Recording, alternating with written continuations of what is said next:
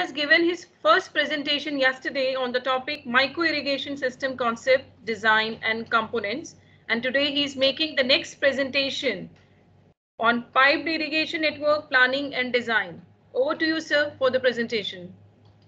Thank you. Thank you. And once again, let me welcome all the participants and thank CBIP for giving me this opportunity. And yesterday we did a discussion on micro irrigation. This very, very important topic which we are going to discuss today is a pipe distribution network. The reason is this is, as I mentioned yesterday also, this is a revolutionary change in the irrigation sector in the country when this government insisted that we should, where we have almost 95% irrigation which is happening, surface irrigation, and in a large area, canal irrigated area is there through command area development and all.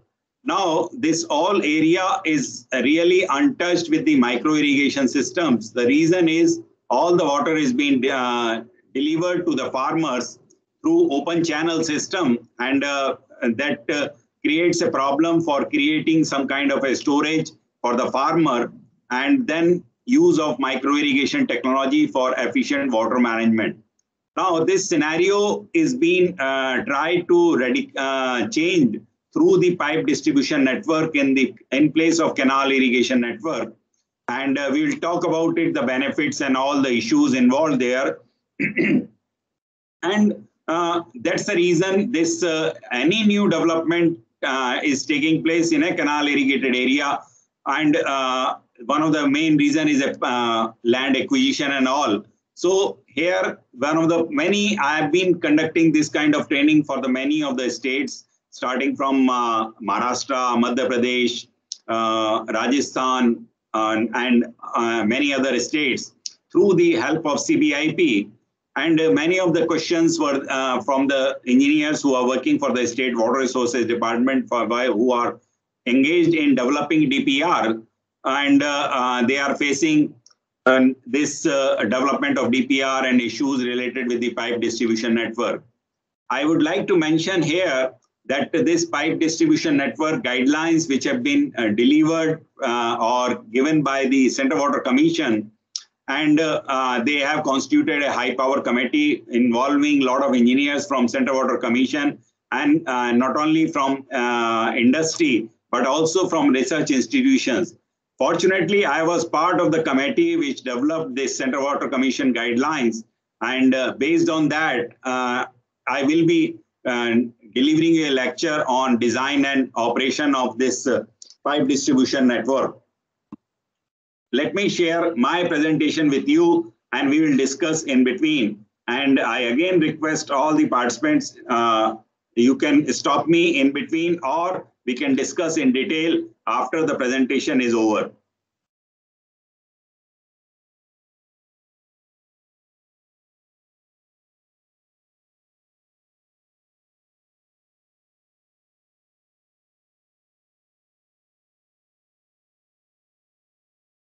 Let me ask you if this is visible to everybody or not.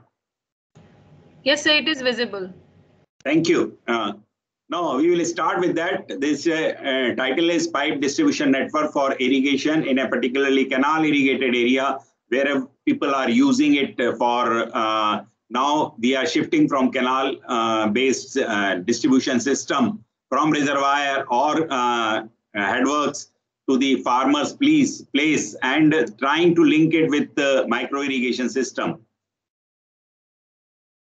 Now, just again reminding you that we are facing a lot of challenge with respect to the overall water scenario in the world. We are going to have almost 9 billion people with which required more than 55% more water, 80% more energy, and 60% more food. Now, this challenge is basically because India and China are considered to be the biggest people country, and expectedly by 2030 or 2035 we will be the biggest country in terms of a population. So our challenge is biggest, that in terms we have very limited quantity of water, and we will be having almost 1.5 billion people by that time, and you need more energy, more food. And again, reiterating what I said yesterday, that we are limited by limited water resources, land, population, and with a finite rainfall. You just see the water demand scenario. If you look at it, I showed you in the yesterday also that in irrigation, the total demand will be probably 637 billion cubic meter, which will be coming from 51% from the groundwater. Almost 50% will be our domestic demand will come from groundwater, and our industrial demand is also coming from groundwater. So we will be facing a lot of problem in terms of getting a water for the farmers as well as for drinking purpose and as well as industrial purpose. So this is basically a very scary scenario in coming years, that if we do not use this water efficiently, we will be losing a lot of people, and we will be creating a lot of stress in our country related to water. Same way, we will be demanding the crop. You just see, currently we are this year, remember that we will be producing something like more than 300 million tons. And by 250, total demand will be around 377 million tons.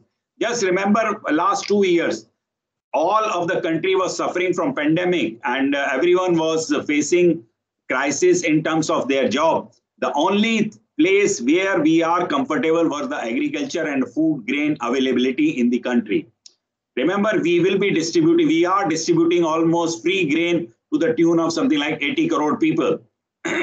So you can imagine, because of the good stock or buffer stock in our country, that's the reason we are able to cover this whole pandemic in terms of food availability. Just imagine a scenario probably which was many of you are from probably younger than me or of my same age. Remember the time when we were young people, probably 10 or 15 years old, the crisis for the food grain, and we were suffering at that. Just think about it in 2020 or 2021, we did not face this kind of scenario.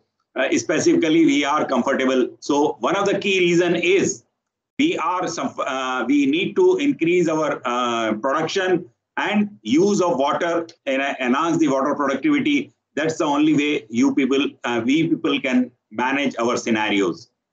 Just see irrigation water demand, and that is the kind of demand we will be talking about it. Currently, we are covering a large area under groundwater scenario, or slowly more and more we are focusing on groundwater. So we have to look for the efficient use of surface water, because the surface water availability is going to be a challenge, and if we do not use it efficiently. See the efficiency scenario in our country. What is happening? Our conveyance efficiency, if we look at the surface irrigation system, it's only 40 to 50% in terms of canal irrigated area, and when it is 60 to 70% if it is well irrigated area. While if we move from a micro irrigation, we will be using almost 100% efficiency in terms of conveyance. Same way, application efficiency is very, very low, and overall efficiency, if you look at the canal irrigated area, is ranging from 30 to 35. While in case of when we go for drip or sprinkler, we can reach up to 60 to 70% efficiency. That's the scenario we need. That will be the scenario in our country. So we have to look for methods or conveyance methods, better conveyance method than open channel. And same way, water application efficiency, if you look, just see, yesterday also I showed this slide, attainable efficiency. Even if we use surface irrigation, we can reach up to 80 to 90% efficiency if we design properly, if we reduce the water loss in terms of a conveyance, because we will be losing a lot of water in conveyance of water. That means open channel, a lot of water is being lost. Now, what is the current scenario? If you look at it, currently we are using main canal, then you have a head regulator or cross regulator, then you have a branch canal, then you have a distributary, minor and some minor, and from there outlets have been taken either from minor or distributary or some minor, and then you are having a field irrigation channels. Now, all this area, we are talking of an open channel system. And you people are much better knowledgeable than me in terms of a management of these canal systems and development of these canal systems. The reason is expansion of these canal system is very, very difficult nowadays. The reason is, main reason is we are losing a lot of area using for these canal system. So because of the land acquisition problem, our canal systems are not being expanded. Even if we have a water at head regulator or main canal, we are not able to cover large area because of the land acquisition issue. Now, just switch over to pipe distribution network. What will happen? We will be having a main line, then branch line, distributory line with a control valves, minor line and some minor line, and then we are providing water to the outlet or to the gated outlet to the farmers. Now, this outlet will be having some kind of a pressure because this is going to be a pressurized line, and outlet pressure will depend upon the what kind of irrigation method a farmer is going to use, either a sprinkler or drip irrigation. And then once it is a pressurized system, then you are on pipeline distribution network. The problem of land acquisition is gone because then you will be hiring a land or taking a rent from the farmers that the pipeline will be buried below their farms or land, and it will be only a rent need to be paid to them, and everyone is happy. We are happy that we need not to bother about the land acquisition issue, and farmer is happy. He is getting a land rent, and as well as he will be providing help you whenever the maintenance is required. So, and some energy costs will be there. So that will be borne by the farmers, and they will be very happy once because there will be more water available to them, and in timely application, conveyance losses will be minimized or zero almost, and they will be getting water very fast. The transportation time from headworks or a branch line to the outlet takes probably a couple of hours. That will be cut down to probably in a minute because the whole of the system is going to be a pressurized system. If you look at the advantages of a pipe distribution network, one of the key or the primary advantage is no land acquisition problem. It is all an underground system. Many of the underground systems are operating in our country in terms of a gas pipeline or oil pipeline, and the farmers are taking a rent, and they have been allowing agencies who are maintaining it for maintenance and all that. So they will be getting some lease rent sort of thing. No cross drainage and cross masonry structures will be required. So you are saving a lot of land, and you are saving land area. So increase in cultural command area or cultivable command area. There will be no obstruction to free drainage. And all these issues are facing problems when you prepare a DPR for open canal system. There will be no damage to irrigation structures during heavy rainfall or flood, because there will be all the things will be buried below the ground, and they will be not be exposed to the vagary of nature. There will be no conveyance loss. Obviously, I did explain to you better water distribution in undulating land, because one of the key challenge in case of canal irrigated area, because being a gravity fed line, we are bound by the topographic area. So canals cannot go, or canal distribution network.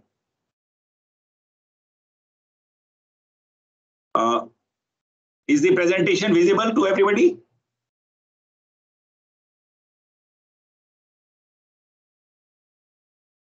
हाँ sir, दिख रहा है. Okay. Presentation show हो रहा है. दिख रहा है ना? आवाज भी आ रही है? हाँ, आवाज आ रही है. ठीक है, ठीक है. मेरे सिस्टम पे थोड़ा सा चेंज हुआ था, तो मेरे को कंफ्यूजन हुआ. Anyway, so there will be no conveyance loss. Better water. हमारे यहाँ जो अभी canal system लगाया जाता है, whatever canal system, it is bound by the topographic area, because we cannot go beyond a certain topography, because all the systems are supplying water under the gravity. So in case of gravity, we are limited by the land or the point up to where our water could reach. So that limitation is gone in case of pipe distribution network, and we can cover large area or water distribution in the undulating land. Now, obviously, we have a faster installation because in order to install all large canal system or large earthwork will not be required. We need to dig only a channel or a trench and put the pipeline. They will be installing very fast.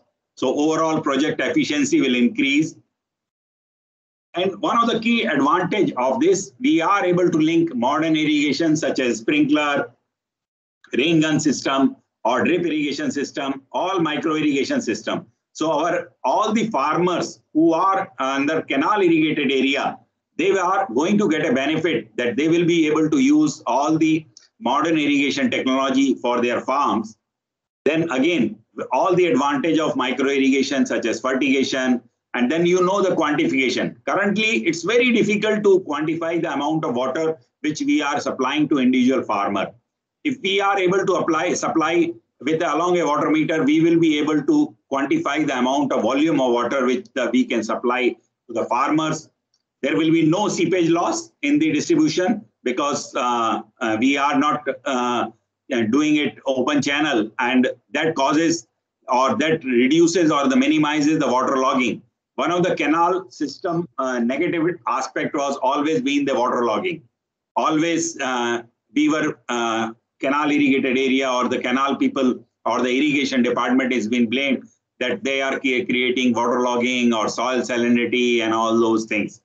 Then you have lastly easier repair and maintenance. Obviously, once the very easy to repair these pipelines, and once they have been installed, and their lifeline is very, very long. If you use any plastic good quality pipe, they can last, the life is 50 years.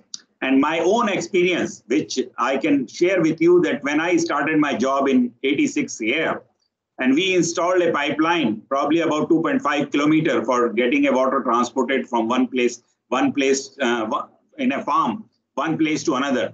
That pipeline is still working fine. Unfortunately, due to construction, some JCB broke that pipeline. So that's the reason we took out. And still the pipe has the same kind of shine. So after 35 years of pipe operating, the pipe quality remains same. So actual theoretical life of these pipes are 50 years. So very easily you can use it for many, many generations of these kind of pipe distribution network. Now, let's see the kind of irrigation efficiency if we have a canal distribution network or the pipe irrigation network in case of a conveyance efficiency. I explained to you canal-based conveyance. If you have a canal-based conveyance and conveyance efficiency will be 70% and drip. If it is surface irrigation, you have 70%. So overall efficiency in case of canal-based conveyance, you are able to reach up to maximum 48%, even though we are using micro irrigation, or if it is surface irrigation, we are talking of something like 38%. So even if we use micro irrigation in canal area, we are not able to reach to the tune of 56 or 57%. Same thing, if we are pipe-based conveyance system and coupled with micro irrigation, we will be able to reach almost in a sprinkler, almost 68%, while in drip irrigation, 82%. Overall, in a surface irrigation, even if that we are reaching to 55%. So there is a drastic increase of efficiency. Just see 20% or almost 15 to 25%. See, imagine this kind of additional water is available and additional area can be brought into irrigation. So there will be less gap between the potential and the utilization. So that is one of the key aspects everywhere in all the forum. Our irrigation department people been blamed that there is a large gap between the potential and utilization. So that gap will be reduced to a drastic nature. And if we integrate pipe distribution network or pipe irrigation network coupled with micro irrigation. There are some disadvantage or limitations of piped irrigation network. Obviously, there will be initial capital cost because you will be spending a lot of amount of money in that. And the only problem is, but can be compensated, that we need not to go for land acquisition. If you look at the land acquisition issue, then it is even a cheaper option if you go for pipe irrigation network. Another thing, a limitation where we are not going for pressurized irrigation system or a gravity pipe system. In that case, there is if water is containing sediments, then cleaning of these pipelines becomes a big challenge. Particularly, I've been asked this kind of question by the state water resource authorities or engineers, that those who are installing a gravity-fed pipeline, where this sedimentation becomes an issue after a few years of operation, and then cleaning becomes a big challenge because of you need some kind of pressurized system to clean that sedimentation. Once it is a pressurized system, there won't be a much problem as far as sedimentation issue is there. Now let's come down to the how we are going to do for pipe distribution network or a pipe irrigation network. What is the issues, or first step is the basic information needed for the pipe irrigation network. You will be needing a topographical map of the area because of the gravity situation or the topographic situation. Then also you need a subsurface data because of the soil condition, what kind of soil we have, what kind of, if you have some kind of a rocks or something like that, you need to know texture or salt component of the soil, because there we are, while we are selecting a quality of pipe or the type of pipe, there we need to be careful with respect to the soil quality, soil characteristics, including the mechanical properties and shear parameters, permeability of the soil in relation to seepage loss, but most of the times we are cutting down almost zero to the tune of seepage loss. We need a rainfall data. What is the current scenario, or what is the, in general, historical trend?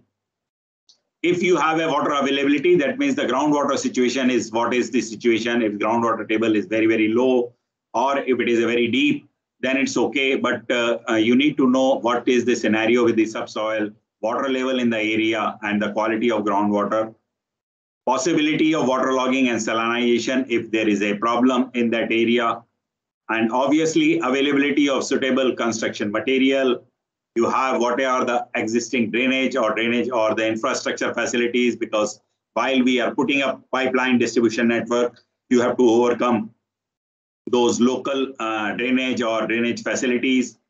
What is the existing cropping pattern? Because that is very important, because we have to design our pipeline distribution system based on the water requirement of the crops, and based on their demand, or based on that, we are going to design a pipeline distribution network and pipe sizing and all. We will talk about it in coming slides.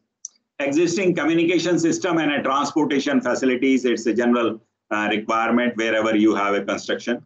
And socio-economic condition or agroeconomic survey of the project area, because that's essential while we are creating water user associations, and what is the farmers' demand or attitude towards the change and all.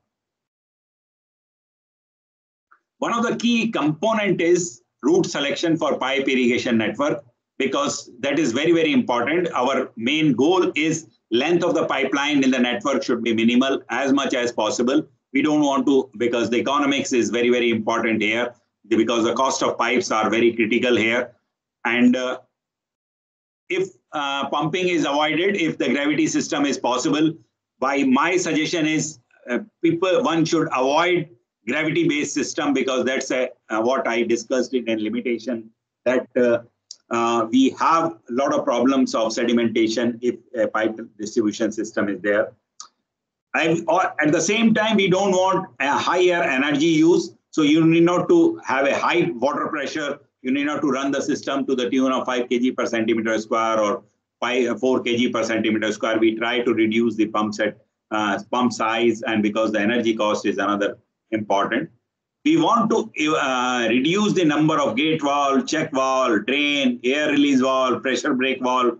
And that's how the route selection is very, very important for the farmer, our distribution network. While preparing DPR, you need to be very, very careful that we want to avoid these kind of number of valves, so because that creates a lot of loss of energy, because once you are pumping, you are losing a lot of energy. Important point, very low or very high velocity should be avoided. We need to careful while designing the pipe diameter, and there is standards are already been specified in a guideline. We don't want a very low or very high velocity, because that causes very low velocity causes sedimentation, and high velocity causes maybe corrosion in case of a gravity, very low velocity in case of a gravity fed pipeline.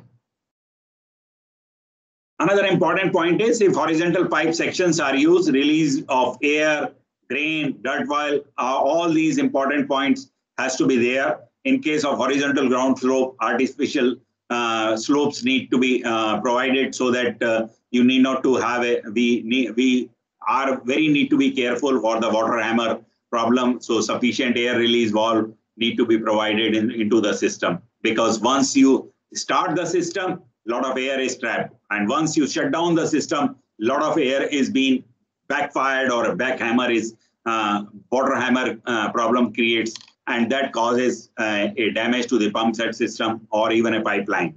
So your pipeline design need to be very, very careful about the providing air release valve sufficient number, as well as you need to be designed sufficiently so that the water hammer problem is not there.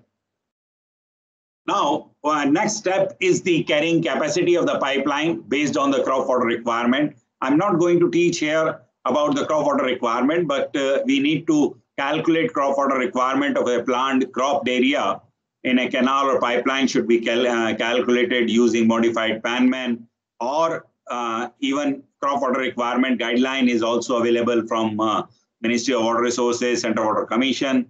I suggest for the new generation of overall engineers should learn for estimating crop water requirement, we should use CropWatt, which is based on Penman-Montieth method, and it is available in the public domain. Again, the use of that kind of model is not very complicated, because you have the weather data, and you need to be using this kind of model for crop water requirement. And but teaching for that model will be a separate class. We will be keeping some other time, but that's very important. Carrying capacity is calculated basis upon due water entitlement. Obviously, whatever way of water allocation is being practiced in the command area, we need to be careful. And in a cultural command area or pipeline or distributory, as per the provisions of the state irrigation department. So we need to be careful on that. And as per the operational schedule, whether it is a weekly or carrying capacity is calculated based on operational schedule of the pipe, canal, network, or distributory. So operation on the basis of 12 days or 2 days off in a fortnight is a preferable, or as per the requirement. Again, we need to move from supply-based system to the demand-based system. That's the whole idea of pipe distribution network, because that way we will be running the system more efficiently and more effectively.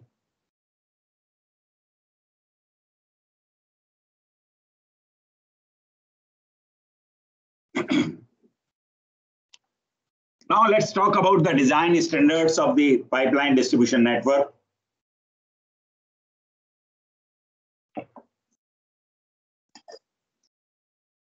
We need to be very, very careful about the permissible velocity. We will talk about in detail in subsequent slides. What should be the minimum velocity? What should be the permissible head? Exit pressure at the irrigation outlet for flow irrigation, exit pressure for micro irrigation. Again, irrigation method need to be very, very clear to all the designers or who are preparing DPR in your command area, who is going to use what. Accordingly, you need to design your exit pressure. Then you comes to the design determination of pipe diameter, overburdening of the buried pipe, what should be the depth of bury or the depth of laying in the trenches where the pipes, and because then you need to be careful about the earth load on the buried pipe. Land acquisition is also an activity, because here we are not taking the land as such, because we are not wasting any inch of land. Only land renting or land leasing is required. You need to be creation of inspection path, and very, very important is it is there. You need to design the cross drainage network, pump stand, air vent, vacuum relief walls, drain walls, score walls, working space and trench size, bedding of pipe. We will talk about one by one in subsequent slides. So these are the steps involved for creating those kind of things. Now let's talk about design consideration. Residual exit pressure is required. As I told you, depending upon the type of irrigation system, what kind of exit pressure is used to be for designing the pipeline. For micro irrigation or drip irrigation, we will be requiring 1 kg per centimeter square or 10 meters of water column. If it is a sprinkler irrigation, we will be talking of 25 meters of water column or 2.5 kg per centimeter square. In case of rain gun, in many areas, because some of you are from Narmada area, though, who is running a canal system, specifically in Rajasthan, Sanchor, there you need to have exit pressure of 3.5 to 4 kg per centimeter, so a high pressure system. While in case of surface irrigation, you need not to keep very high pressure, that's a less than 0.5 kg per centimeter square. That means it should not be in the form of jet, but at the same time, it should not be a zero pressure, so that it's easier to discharge water. Now let's talk of pipe irrigation network procedure or steps. First step is a map collection. You are collecting the source of supply, network layout, positioning of the hydrant, pumping station, reservoir, and all this information, ground truthing, etc. Then you collect all the information. Once you have collected all this, so you design the pipe diameter. And in a preliminary studies, you need to be collecting the environmental parameters also, like climatic conditions, pedological condition, water resource condition, and the farmer's condition. And then we have a decision parameters. Based on climate, you are designing the cropping pattern, crop water requirement, what should be the choice of irrigation method, and total, are you looking for 100% satisfaction or the conjunctive use of surface and groundwater? So you are either fully satisfying this through the canal irrigation or pipe distribution network, complete satisfaction of crop water requirement, or looking for a conjunctive use of surface and groundwater. We need to design the module of the hydrant, number of farmers per hydrant, or what will be the outlet and will be there, area served by each hydrant, and what should be the delivery schedule. So once this has been done, then you need to somewhat simulate it, and using models, and then operation and maintenance will be there, like construction, monitoring and data collection, analysis of the system, diagnosis and improvement. So this is the whole picture. You can see the how you are going to design or operate the whole irrigation network. One of the key components of pipe irrigation network is a hydraulic design, which I will spend some time on it, and would like to your attention also, because that is very, very important.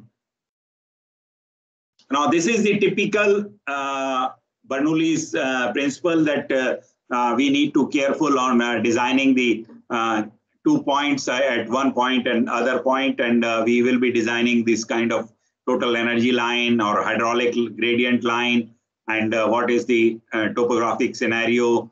You need to come up with calculate the head loss because of the friction, what will be the velocity loss, or what will be the losses because of the elevation. So all these points need to be considered while designing at one point to another a pipeline design, and that's will decide our pump size, which is very, very important in whole of the irrigation system. So you will be losing some losses because of valves. You will be losing some expansion loss or the contraction loss, all these things need to be calculated while designing pipeline.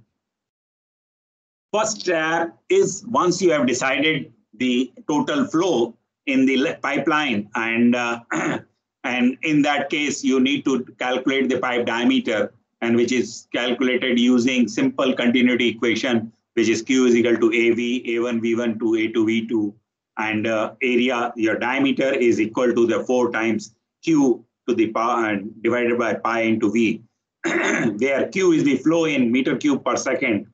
A is the unknown quantity which we wanted to know in terms of a diameter. V is the velocity of flow, which is the very, very important parameter to decide. Remember, flow velocity is limited by, in a pressurized pipeline, it is limited by 3 meters per second. We should always keep this velocity low to the tune of 2.5 meters per second. We should not go beyond 2.5 meters, although it is upper limit is 3 meters per second. But I suggest we should always keep 2.5 meters per second. Normal practice velocity is 2.2 to 2.5. In case of a gravity-based system, we can take this velocity as 0.7 meters per second. If you put in this, the unknown quantity is diameter, we can get the internal diameter of pipe in meter. Why I always say nominal diameter or internal diameter? Because that's very important.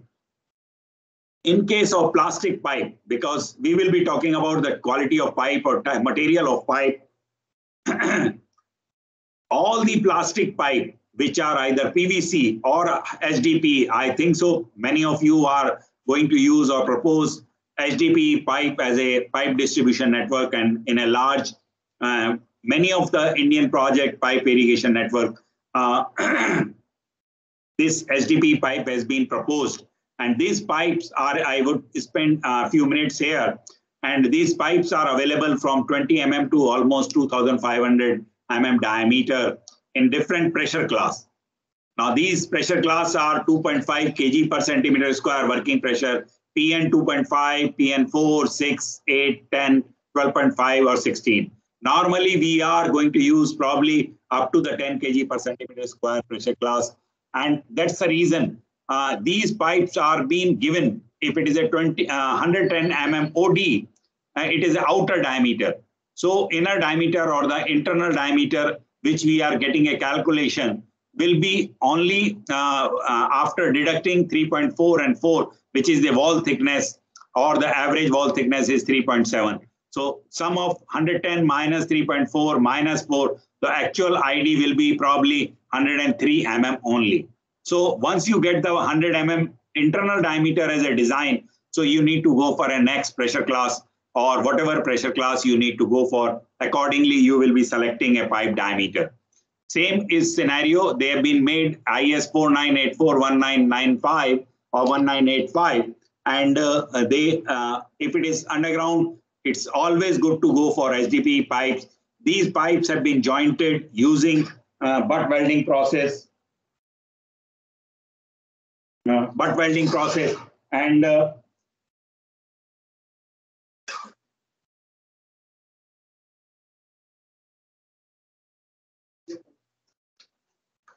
so you need to be careful of designing these kind of things. So while we are using it for PVC or HDPE pipe, you can also always, there is a strong steel industry which is available for the pipe distribution network. They will be focusing, but in case of irrigation, my suggestion will be go for plastic pipes. The reason is they are inert to the plastic, and corrosion is minimum, and you also get an advantage in terms of a hydraulic design when you are using for friction head loss. Now, one of the example is like this. If you have a discharge of 50 liters per second, then you can have a flow velocity of 2.5 meters per second. You can get a diameter of 159.6. So accordingly, you need to select 180 mm OD for the pressurized flow. And in case of a gravity flow, the diameter will be obviously higher size, 315 mm for the gravity flow. So there is always been a dilemma between the initial capital cost will be very high in case of a gravity flow. Operating cost will be low because there will be no energy involved. But you need to calculate in terms of a benefit cost ratio, or what would be the best option, whether we should go for gravity flow or pressurized flow. Considering pressurized flow will be having a low maintenance, there will not be any problem of sedimentation and other things. Now, there are different type of pipe materials are available in the, you have a DI pipe, you are cast iron pipe, RCC pipe, then you have a PVC pipe, steel pipes. There are standards available, and they are available in different diameters starting from 20 mm to 2500. And same way, we should not go for nowadays, these technologies are quite obsolete. Go for RCC pipe, or we can go for steel pipe or DI pipe, even cast iron pipe.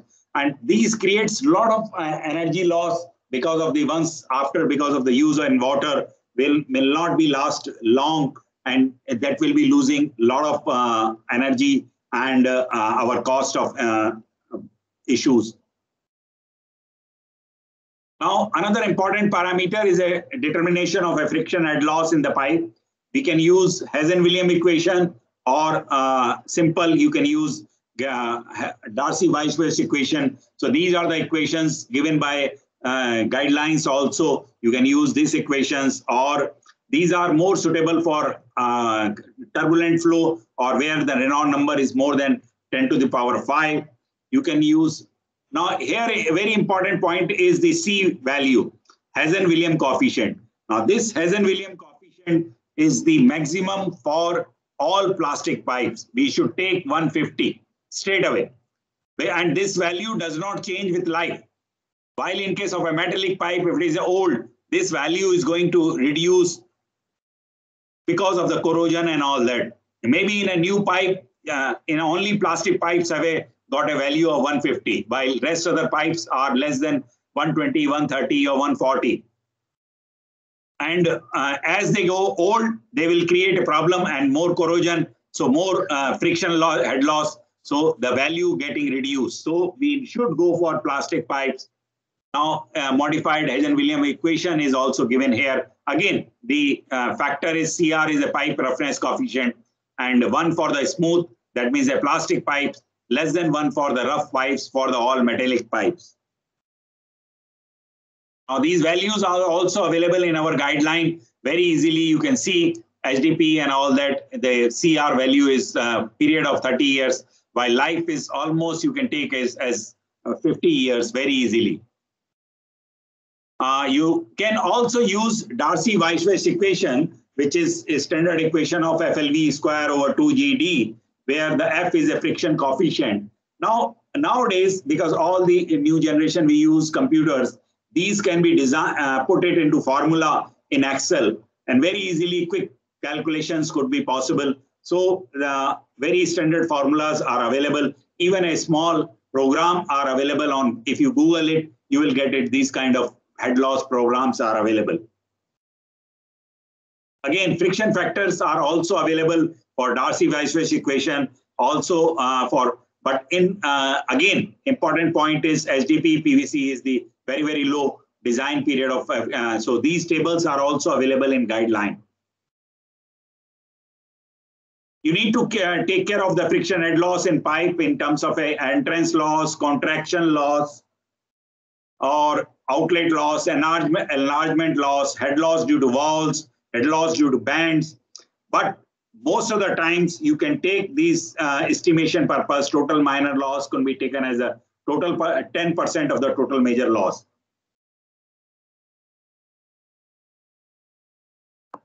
So you can avoid calculating these losses separately, rather than you can take, if it is a 20 meter overall loss is coming, you can take 10% more, which will cover all these kind of valve losses or pressure loss or head loss due to bands, T, valves, etc. If you want to calculate, these kind of coefficients are also available in our table and in a headline guideline. Very easily, you can use these kind of coefficients for different type of valves. And then once you get the total loss, You need to calculate total head loss in terms of a friction head loss. We have suction static lift. Then you have a discharge head, total static head need to be calculated.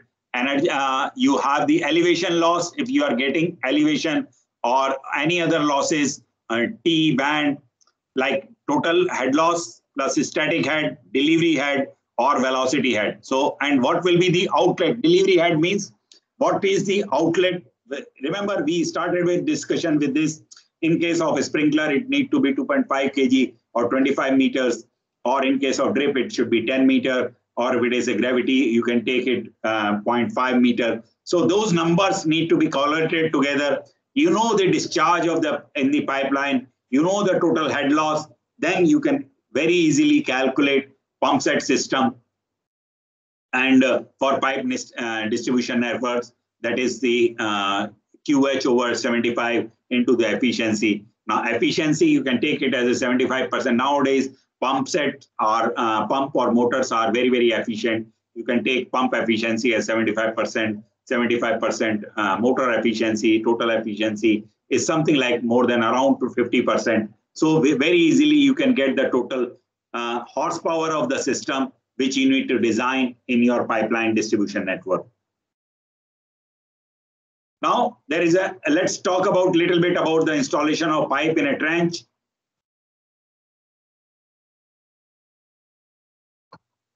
Guidelines also talk about how you are going to do it, because you need to, once it is a plastic pipes, you need to be very, very careful. Once you dug it, put it some kind of a sand or muram below it, and you need not to go for hard rock with a cement in case of, if it is a hard rock. Otherwise, you can put a sand bedding here, because that is very important. If you don't provide any bedding or sand, sometimes in a plastic pipe, if you, I have seen the condition, even if and long pipelines, if any stone is there or sharp stone is there, because little bit movement of pipe is there because of the plastic in nature, that may puncture the pipe in a long run.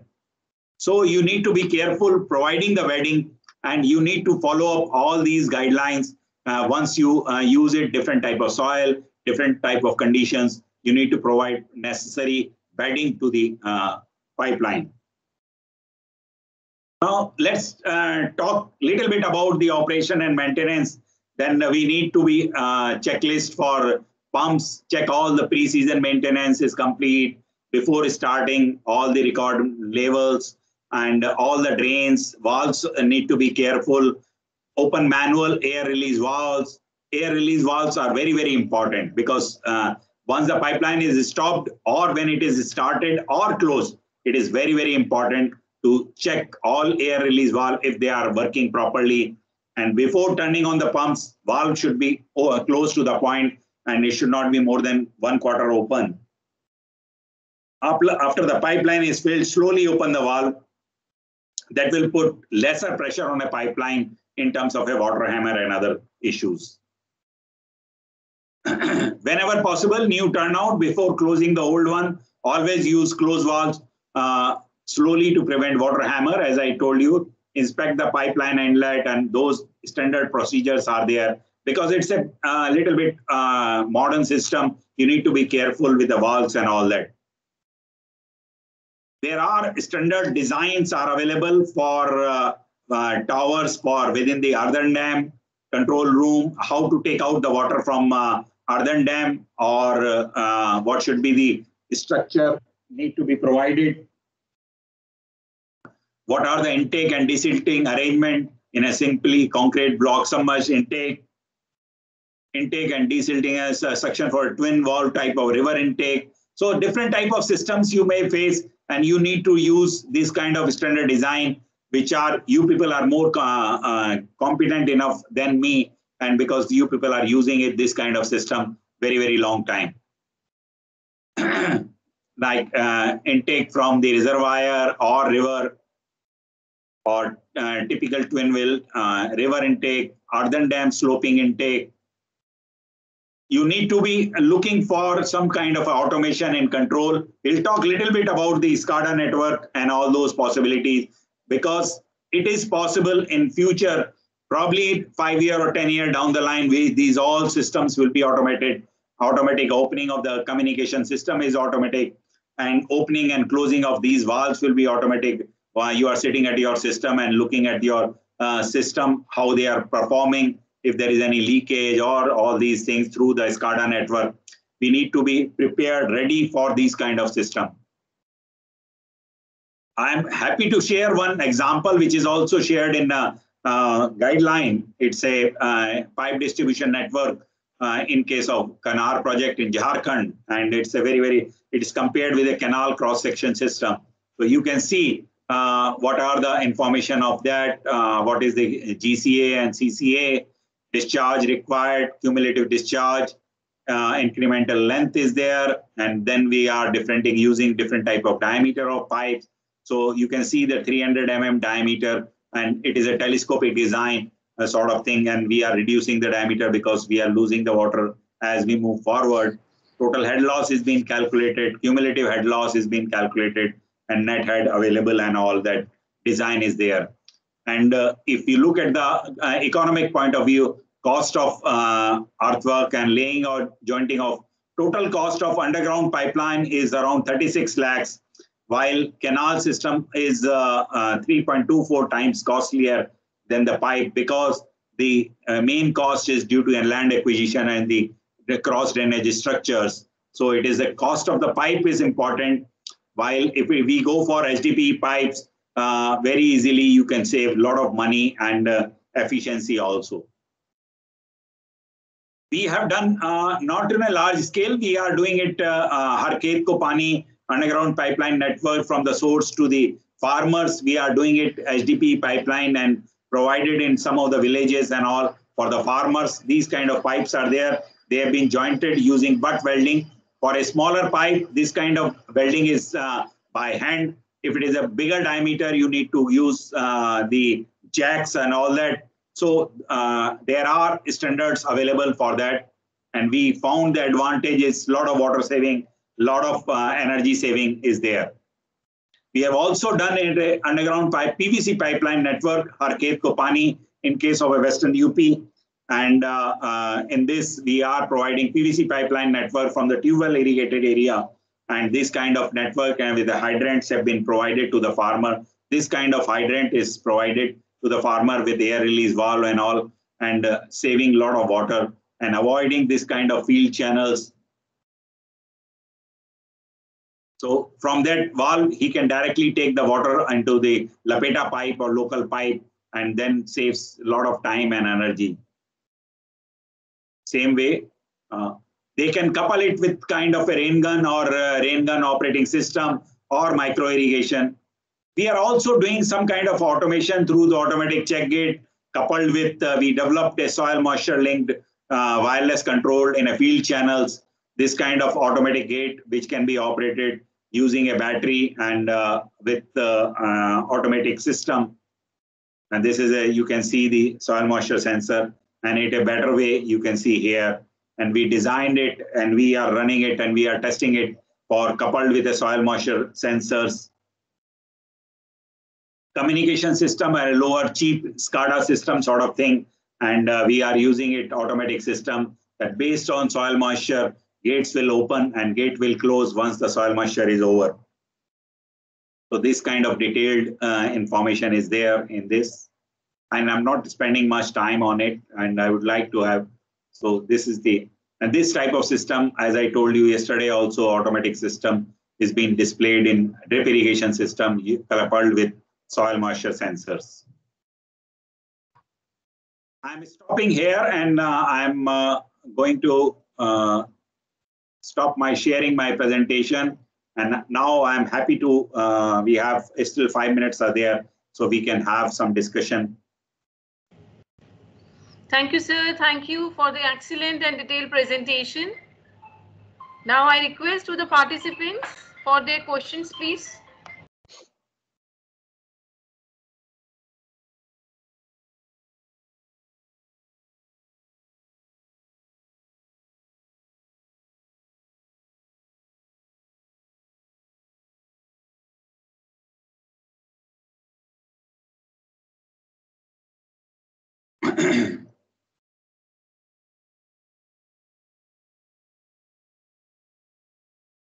If anybody is interested in asking any question or problems you are facing while developing a DPR, yeah, I'm happy to answer these kind of questions because that's a limitation with the virtual system, and we are not directly meeting to each other and issuing. And again, I'm not sure how much I am able to convey. I try to cover all the aspects of it, and one of the important point is all the people can download the guidelines of pipe distribution network and use it for developing a DPR. And I think so then it will be much easier for everybody. And I'm happy you can take my mobile number or email address from your organizers.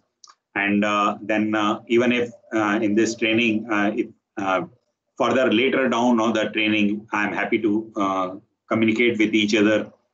And if any question or query is there, I will be happy to answer.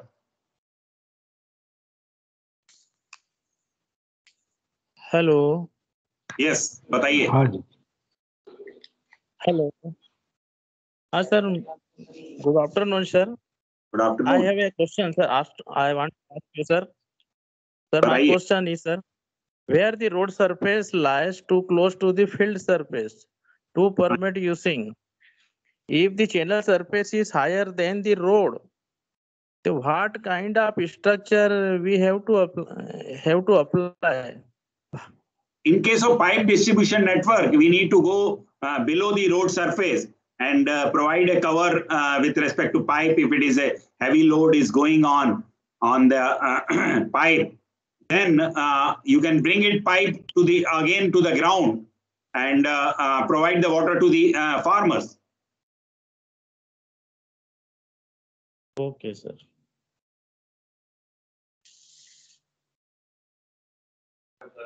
Hello.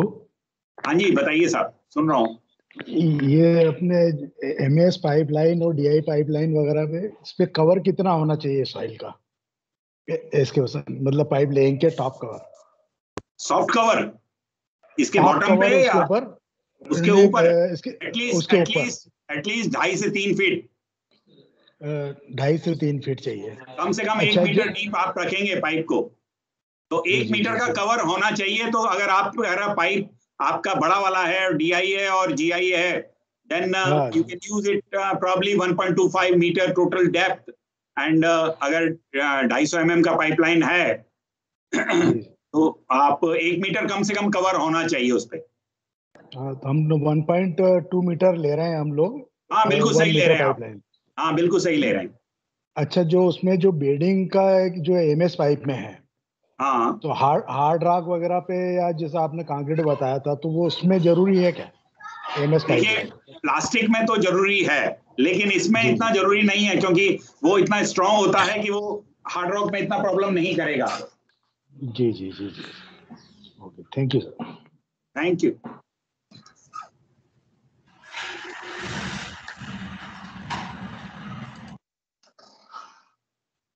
Any other question? Hello. हाँ जी, बताइए. Sir, maximum cover कितना ले सकते हैं अपन pipe के ऊपर? Pipe के ऊपर सर, और बर्डन वाला. जी जी. देखिए, ज्यादा कवर करने में फायदा नहीं है ना. आपको डीप करेंगे तो आप मेरे हिसाब से 1 से 1.25 मीटर से ज्यादा मत लीजिए. सर 1 से 1.25 मीटर ऐसी कंडीशन बन जाती है. हाँ, कि डीप करना पड़ता है. जी जी. देन एक्चुअली क्या है ना, अर्दन लोड इतना ज्यादा होता है, अगर कोई हैवी अर्थ लोड चला गया तो पाइप डैमेज होने का रहता है. तो थोड़ा सा, क्योंकि अर्थ लोड भी तो बहुत है ना, तो आपका धीरे धीरे वो पाइप को बेंड करने लगता है. तो कोशिश करिए 1.25 मीटर से ज्यादा ना हो, टू द मैक्सिमम 1.5 मीटर, मेरा ये मानना है. जी. सर, वेलोसिटी रेंज कितनी रखेंगे, मिनिमम और मैक्सिमम? देखिए, अगर प्रेशराइज सिस्टम है तो 2 से 2.5 मीटर से ज्यादा मत रखिए. 2.5 इज द अपर लिमिट मेरे नॉलेज में. और अगर आपकी ग्रेविटी लाइन है तो 0.7 मीटर पर सेकेंड. सर हम लोगों ने 2.3 लिया है वेलोसिटी। हाँ ठीक है 2 से 2.5 is okay, even you can go up to 2.5, तो 2.3 लिया है, बिल्कुल सही लिया है, कोई ऐसा इशू नहीं है। हाँ 23 मीटर हेड मतलब उसमें हमने करा है। हाँ ठीक है। तो यहाँ पे कह रहे थे कि मतलब मिनिमम 25 तो लेना ही पड़ेगा, ऐसा जरूरी नहीं। नहीं देखिए, बेसिकली थ्योरेटिकली तो 3 मीटर तक ले सकते हैं, हम लोग जो डिजाइन करते हैं वो 2.5 मीटर से ज्यादा नहीं लेते। अगर आपने 2.3 लिया है तो ऐसा कोई ज्यादा फर्क नहीं आएगा। जी जी जी। अच्छा ये जो एयर वाल्व की एग्जैक्ट पोजीशन किस जगह लेना चाहिए, कि हिल के टॉप पे या खासकर वहां पर देखिए, एयर रिलीज वाल्व जहां पे अंडुलेशन ज्यादा है, कहीं पे पाइपलाइन ऊपर जा रही है या नीचे आ रही है, तो ऐसा मेजर अंडुलेशन है वहां तो आप पक्का पहुंचाइए।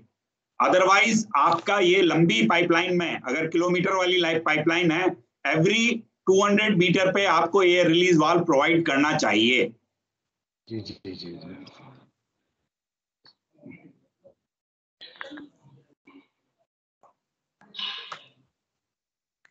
Thank you, sir. Thank you. If there is any other question, if not, then let me thank everybody and thank the CBIP for giving me this opportunity. And अच्छा लगा आप लोगों से बात करके. Unfortunately, we are meeting virtually, but in a future we will be meeting physically also. Some other day training program कोई करेंगे वहाँ पे आपके यहाँ आके, तब ज़्यादा अच्छे से डिस्कस करेंगे. Thank you, sir. Thank you for your time. Thank you for conducting this virtual session. Hello. Yes, please. Yeah, if there is any question, I am happy to answer. No problem. Sir MS pipe में IS code 2.1 metre पर second maximum velocity permit करता है, तो उससे ज्यादा जा सकते हैं? जा सकते हैं, 2.3 तक कोई प्रॉब्लम नहीं होगी। तो ये सर कोई गाइडलाइन ये मतलब IS कोड में है या किसी मैनुअल में? नहीं, ये तो आपकी गाइडलाइंस में बड़ा क्लियरली दे रखा है, आप सेंट्रल वाटर कमीशन की गाइडलाइंस हैं उसमें दे रखा है बड़ा clearly. Yes sir, thank you. Thank you madam, thank you. Thank you, sir. Thank you. Have a good day. Thank you so much for your time. Thank you. Now, ladies and gentlemen, may I invite our next resource speaker.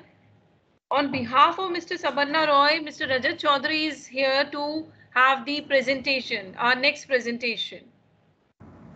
Over to you, sir, for the presentation, please. Mr. Rajat Chaudhary. Yes, am I audible? Yes, sir. Yes. Sorry, Mr. Sabarna Roy couldn't attend this session today. So on behalf of him, I am presenting. My topic is emerging challenges in pipe distribution network for irrigation purpose and ways and means to overcome them. So at first, I will go through a technical presentation on pipe irrigation network planning. And then I will come to the next presentation, emerging challenges in pipe distribution network for irrigation purpose. So I am sharing my screen.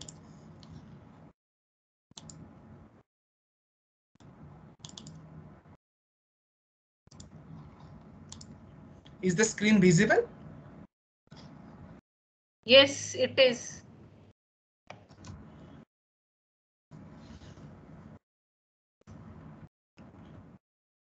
In this presentation, I will cover these topics: why pipe irrigation system, components of a pipe lift irrigation system, and introduction to a UGPL system, which is a gravity pipeline system, and selection of pipe material. So my first topic is why pipe irrigation system. Why should we choose a pipe irrigation system and advantages of pipe irrigation system? So we are all know about irrigation channels. So there are various irrigation schemes in India were classified by the erstwhile Planning Commission into three parts: minor, medium, and major irrigation schemes. Major irrigation schemes are those schemes which have a cultivable common areas more than 10,000 hectares. Similarly, where the cultivable common areas is between 2,000 hectare to 10,000 hectares, these projects are called medium irrigation schemes. And where the CCA is less than 2,000 hectares or up to 2,000 hectares, those schemes are called by minor irrigation scheme. Cultural common area is the basis for the design of water course and basis of the design of the irrigation project, and it is the proportion of the gross command area which is cultivable and cultivable. And another one is we are aware, that is micro irrigation scheme. Micro irrigation scheme is a modern method of irrigation, and by this method water is irrigated through drippers, sprinklers, foggers, and by other emitters on surface or subsurface of the land. Now, similarly, there are irrigation channels like main canal, distributary, minor, sub-minor, water course, field channel, and farm channels. Details are here given below. I am not going into the details.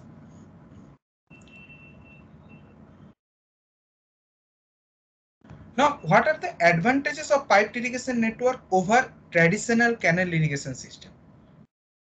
There is a major problem that is private lifting, and is private lifting and pipe distribution is rampant in canal irrigation system. Now it is emerging as the dominant irrigation model in India. In the coming few years, we should expect a manifold expansion of this unruly system of irrigation rather than orderly gravity flow irrigation that irrigation planners and managers would like to see. This apparent chaos may be better than having no irrigation at all, but it is arguably possible to do much better by formalizing a pipe distribution and bringing it within the irrigation department's regulatory framework. In view of uncertainty about government's policy regarding private pumps and also about the water availability in canals close to them, farmers are unlikely to invest to maximize full irrigation potential. Farmers make private investments only where there is an assured water supply and therefore invest on main and branch canals. And it is here where most private pumps are installed. As a result, under prevailing regime, the area actually irrigated by pumps and pipes may well remain confined to a 0.5 to 1 kilometer strip along the main and branch and distributary canals that offer water assurance. So here is an artist imagery of the logic proposed in the earlier side. Why can we should choose pipe irrigation? This figure shows the conventional system in which water was to flow into village service area through a sub-minor, taking up from a minor and taking water to the fields to network of field channels. Now, state of command area soon after commissioning of the reservoir and the main system is given in this picture. This picture shows the situation after some years of the project implementation, when water began flowing in the main system, but the command area remained dry for one to distribution system below the minor. Now, this chaotic development of the command area by illegal lifting of water along the main system. You can see the farmers whose lands are nearer to the minor or distributary, they lift this water by pump system and they fed the water to their own field. So the raised fields which are on the lower side of that minor or sub-minor or canal, this fields doesn't get any water. So the land become dry. Now this figure illustrates the situation after the ban lifting of water from the main system and ensure weekly rotation of water supply in minors, which may be treated as storages, and encourages farmers, cooperatives and service providers to invest in a buried pipe distribution system to irrigate the village service area. So this can only be achieved by a buried pipeline system, that is a pipeline system. Now, if we look into the main advantages of pressurized pipe irrigation system over canal distribution network, which are as most of the pipe distribution system are underground, right-of-way problems are significantly reduced, allowing more direct and rational layouts to be chosen. Because outlet location is not limited by topography, pipe systems are better able to accommodate existing patterns of land ownership with the minimum of disruption compared with canal distribution network. Pipe distribution network is also a better option for undulating topography. Because in canal system, you have to excavate more in that kind of topography. Cross drainage and cross masonry structures can be omitted or minimized. No damage due to heavy rainfall or flood during monsoon. Thus, pipe irrigation network is more suitable option for flood prone area. Now, based on the data given in Central Water Commission guideline of pipe distribution network, we have calculated the efficiency of canal-based conveyance system and a pipe-based conveyance system. So, this efficiency calculation is based on water discharge available at different location in irrigation system. So if we look into the conveyance system, which is the ratio between water received at inlet to a block of fields and that released at a project head. And the same we have observed here, the other kind of efficiency like field canal efficiency, that is the ratio between water received at the field inlet and that received at the inlet of the block of fields. Field application efficiency, ratio between water directly available to the crop and the received at the field inlet. Project efficiency, that is the multiplication of that conveyance efficiency, field canal efficiency and field application efficiency. This is water directly available to the crop and that release at the headworks. And there is distribution efficiency, which calculate the water received at the field inlet and released at the project end. So there are very kind of combination of that canal system and pipe system. Like in canal-based system can be with a drip system, it can with a sprinkler system, and it can also with a surface irrigation system, where the canal water is distributed in the field through water courses. And same kind of thing can be also observed in pipe-based conveyance system, where the pipeline main canal is replaced by a pipeline, and after the field distribution system is run by drip irrigation, then field distribution can be done in sprinkler irrigation system or by water course, that is surface irrigation system. So in each and every cases, the efficiency observed are tabulated here in this table. You can see the project efficiency is almost 20% higher than the canal irrigation in pipe irrigation system than canal irrigation system.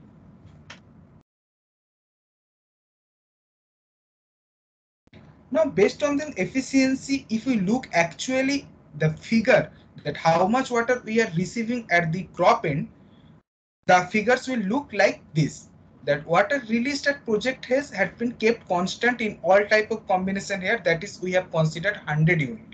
As based on the efficiencies, we have calculated water received at inlet of a block of fields, at the field inlet, and directly available to crop. You can see for a canal with drip irrigation system, water directly available to crop is 57.1 unit, where the water released at project is 100 unit. And with same kind of water release, the for a pipe with drip irrigation system, water directly available to the crop is 81.2 unit. So like I said earlier, for a drip based irrigation system, you can say in pipe irrigation system, you will gain a 21% more efficiency.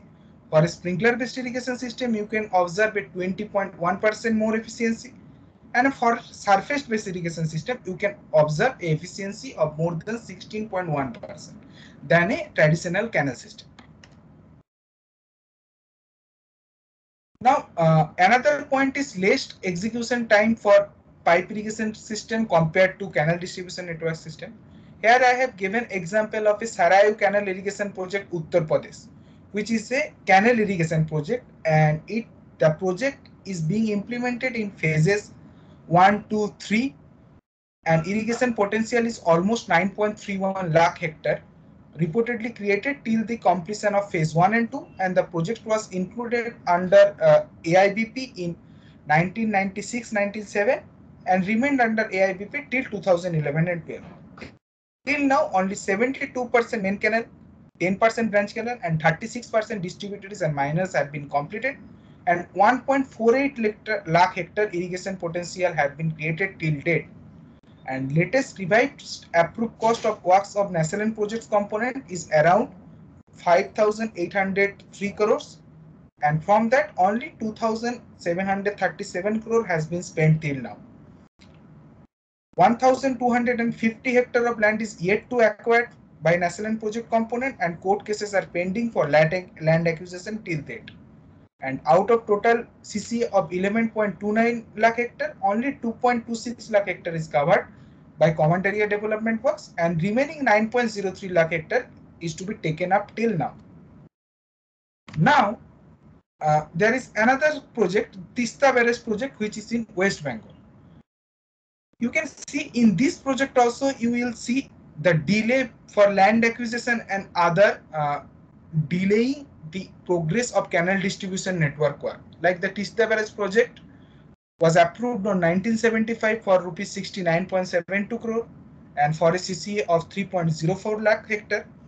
And government of West Bengal has submitted a revised cost of almost 3,000 crore at 2008, and which was examined by CWC and finalized 3,000 crore at June 2008 price level. And till date, only 78% main canal and 51% distribution network have been progressed. There is irrigation potential of almost 2,000 hectare, out of which only 3.04 lakh hectare has been created as on today. And till now, 1,465.76 crore has been spent. Now, if we look into the similar kind of project in lift irrigation system with pipe system, you can see the faster execution, like work underway on Dholpur lift irrigation system in Rajasthan.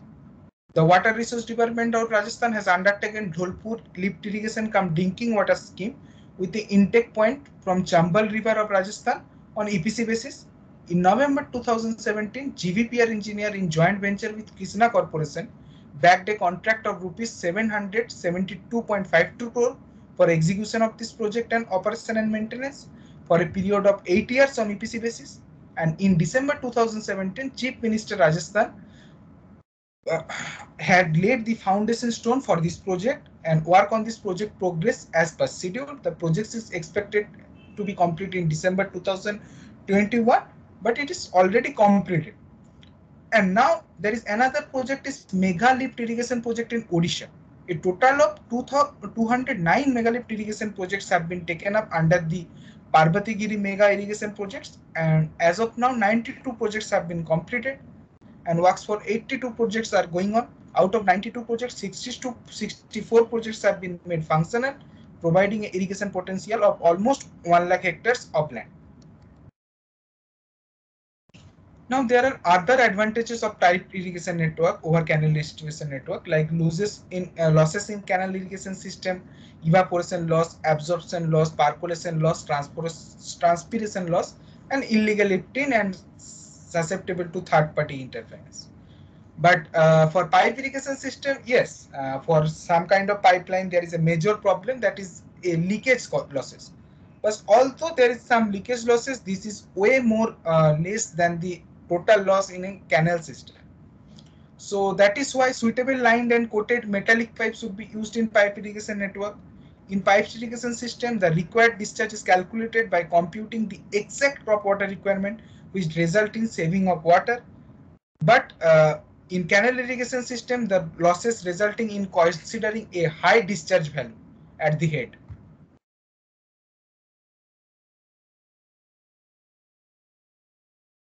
Here is an example of a Champatpur branch under Badaun irrigation system. You can see when the canal irrigation system was proposed, the head discharge was 812 cusecs, but when it is converted into a pipe irrigation system, the head discharge has become 311 cusecs. In canal irrigation system, the CCA was 14,874 hectare, and in pipe irrigation system, the CCA become 18,000 hectare. So saving of around 500 cusecs in pipe irrigation for additional area to be irrigated has achieved with this type of pipe by adapting a pipe irrigation system. There are other advantages like short transit times of water from source to fields. In canals, the marshes and the ponds caused by excessive seepage in course of time become the colonies of mosquitoes, which gives rise to vector-borne disease, and this can be minimized by adopting pipe irrigation network. Fertilizer and chemicals can also be mixed with water and contaminate the same. Quantity of water supplied by pipe irrigation network is easily measurable, hence water auditing can be accurately measured.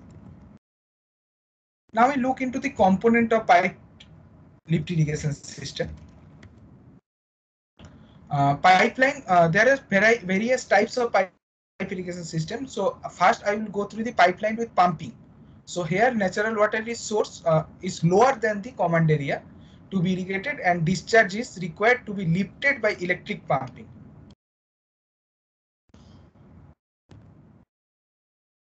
So first one is intake. Intake is a device or structure placed in a surface water source to permit the withdrawal of water from the source. Then there is raw water intake pipe to take the raw water from intake structure with help of a pumping station. And from raw water intake pipe, it goes to a desilting arrangements. These are some components are there in some irrigation system. Although sediment containing water is good for crops, it may affect the distribution system by clogging. So the necessity of a desilting basin needs to be studied in detail. Then comes the distribution main to take the water from desilting chamber up to a diggy or field for distribution. And from distribution main, it comes to diggy. Each chuck has its own diggy, which receives water from the distribution pipelines, and the diggy water is distributed in the field. And then comes the field distribution network, dividing the chucks in small hectare sub-chuck and send the water up to the each sub-chuck. So these were the basic components of a pipe irrigation system. Now we look individually in each component, like intake. So there are various types of intakes like wet intakes, dry intakes, submerged intakes, and movable and floating intakes. An irrigation intake is provided to allow water into an open channel or tunnel or closed conduit under controlled condition.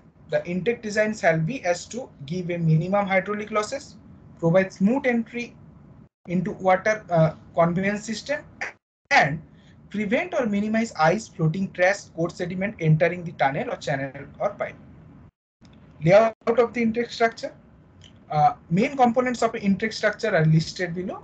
The trash rack and supporting structures, anti-vortex device, bell mouth entrance with transition and rectangular to circular opening, and gate slots enclosure with air vents. This is the schematic diagram of an intake well and pumping station. You can see from intake well, with the help of pumping station, water is intake, and from pumping station water comes into the pipeline, into the rising main pipeline. Here are various kinds of intake systems. These pictures are taken from CWC manual. You can see this is valve tower situated within an earthen dam. This intake system is simple concrete box submerged intake. This is a wet intake tower standing in the river or reservoir. This is a dry intake tower standing in the river or reservoir.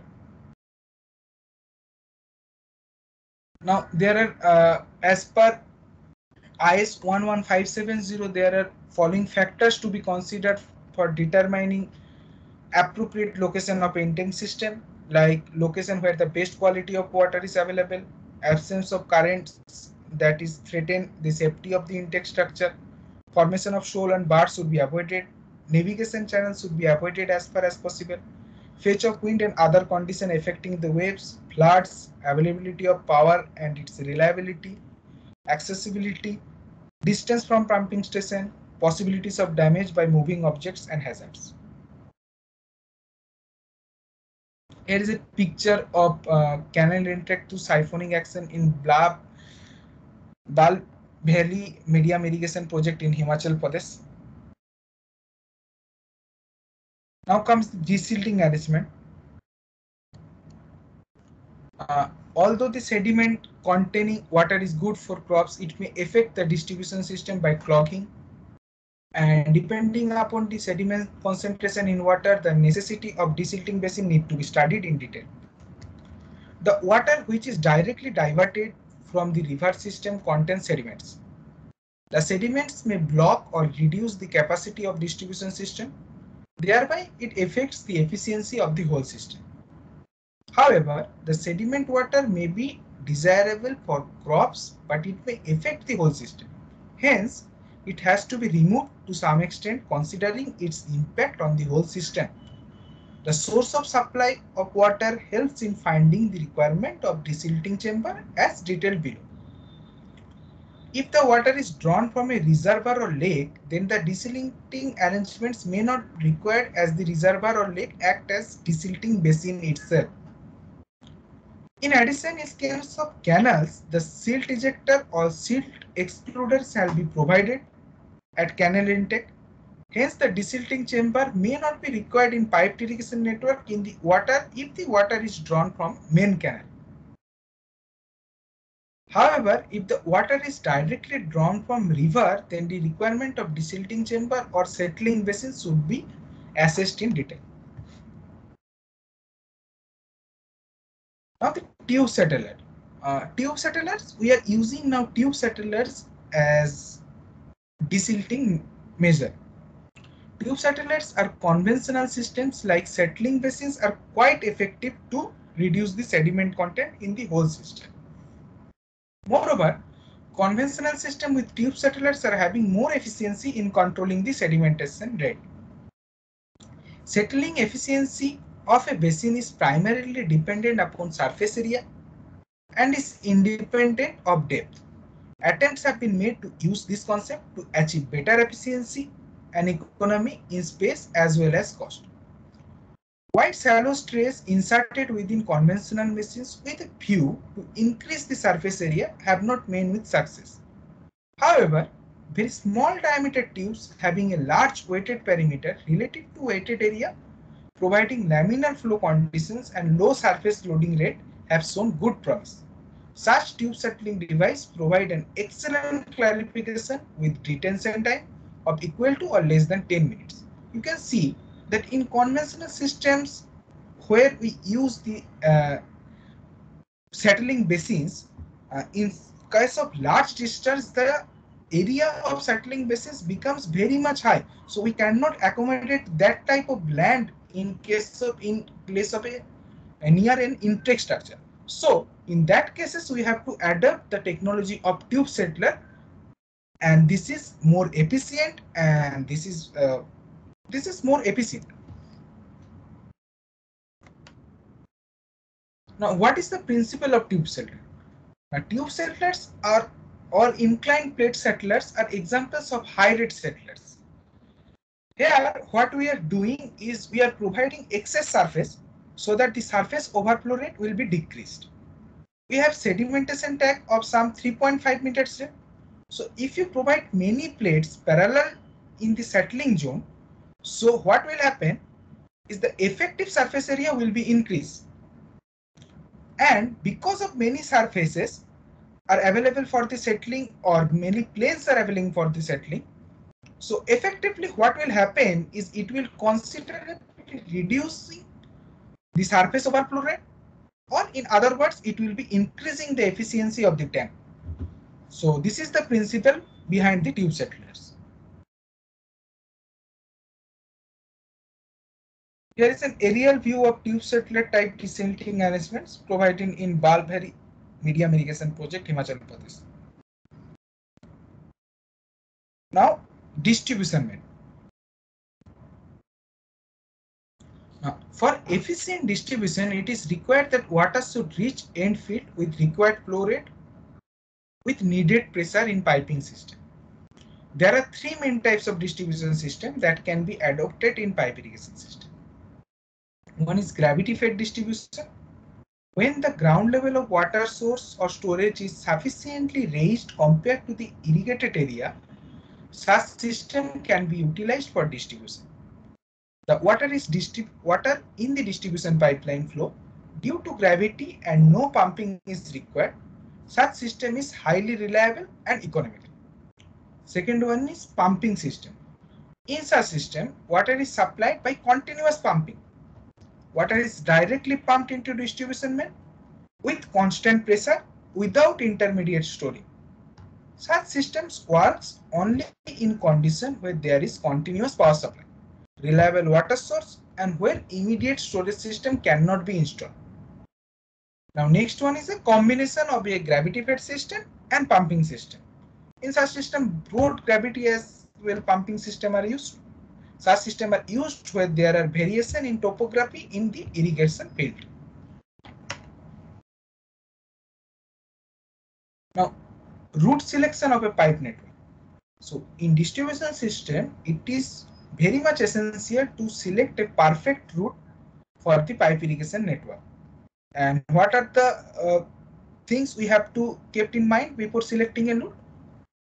The length of pipelines in network is minimal as such as possible.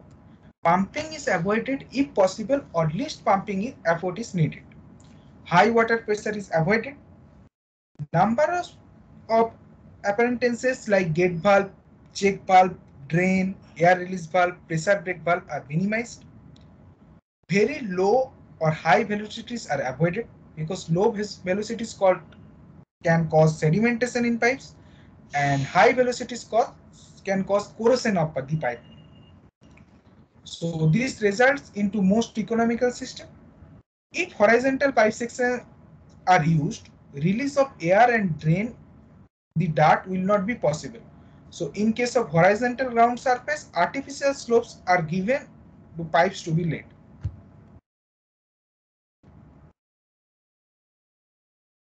Maximum and minimum velocity.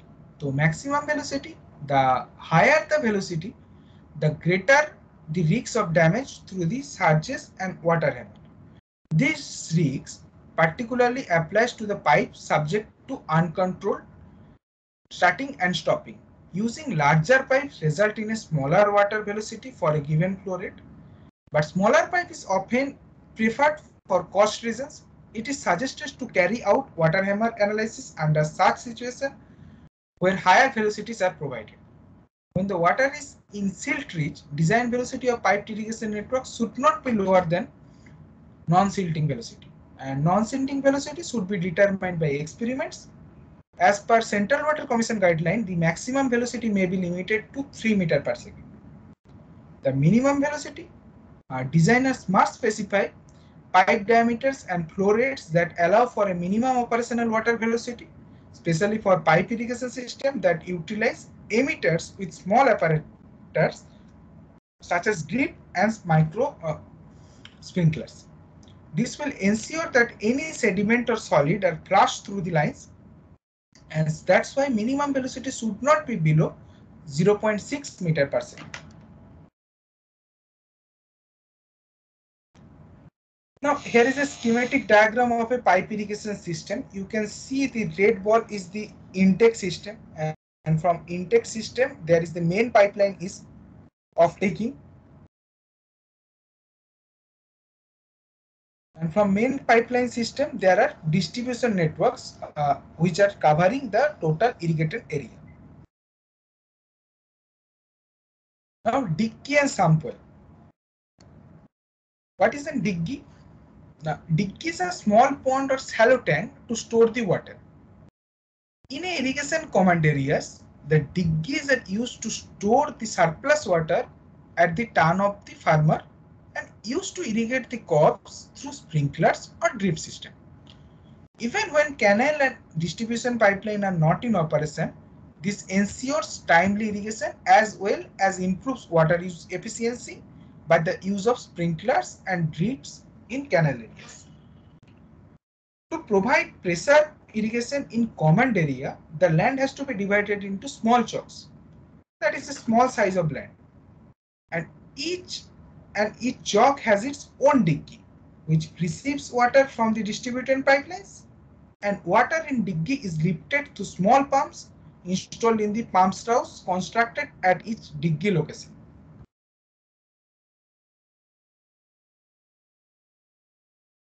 Here in this picture, you can see from distribution pipeline, water is stored in a diggy, and from the diggy with the help of small pump and a sump well, the water is lifted from the diggy, and it is then the pipeline will distribute this water in the field level. Sump design and pump intake for field distribution. Standard design of sump mainly depends upon rated flow per pump to be handled for irrigation. This will in turn govern the type and number of pumps required. The following aspects shall be considered for a good sump design: even flow distribution, ideal flow condition each pump with respect to swell and vortex formation, and prevention of pre-rotation. Independent pump operation, use of screen in pump space for arresting all trash and floating material, and provision of gates to isolate pump bay for maintenance. For satisfactory pump operation, the flow into suction pipe intake has to be evenly distributed across the area, and this can be achieved by proper design of sump components. Sharp corners, abrupt turns, and non-symmetry should be avoided. Here is just a picture where you can see from the sump well with help of a small pump, the pipe is the water is taken for distribution in the field. Now the field distribution network. Now there is a flood irrigation system to irrigate the field distribution distribution in field. Flood irrigation is an ancient method of irrigation crops, and it is still one of the most commonly used methods of irrigation used today. Very simply, water is delivered to the field by pipe and simply flows over the ground through the crop.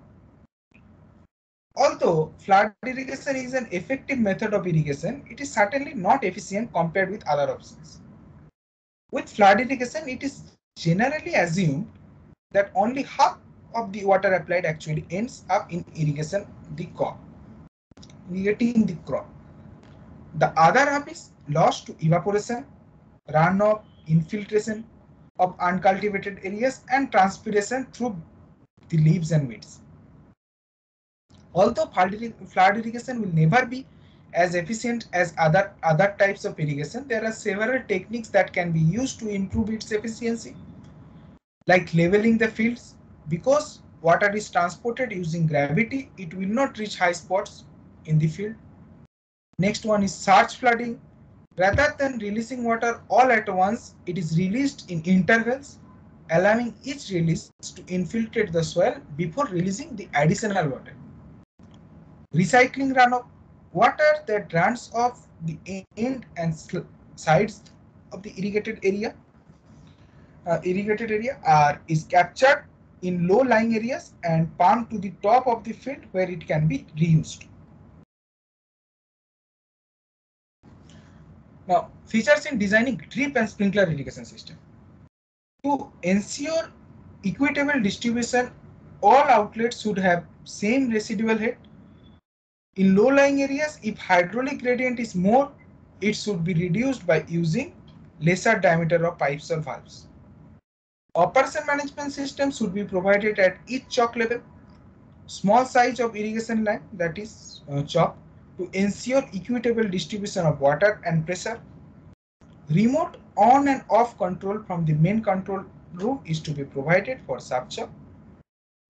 The total irrigated command area is to be divided from 20 hectare to 70 hectare chokes. Further, these chokes can be divided into 1.25 hectare to 8 hectare sub-chokes for better distribution. And a residual pressure of 20 meters should be maintained at the choke outlet to enable operation of micro irrigation. Auto filters may be incorporated in the design, and hence the farmers need not go in for the local infiltration. If the design has one central pumping station and does not require local pumping station.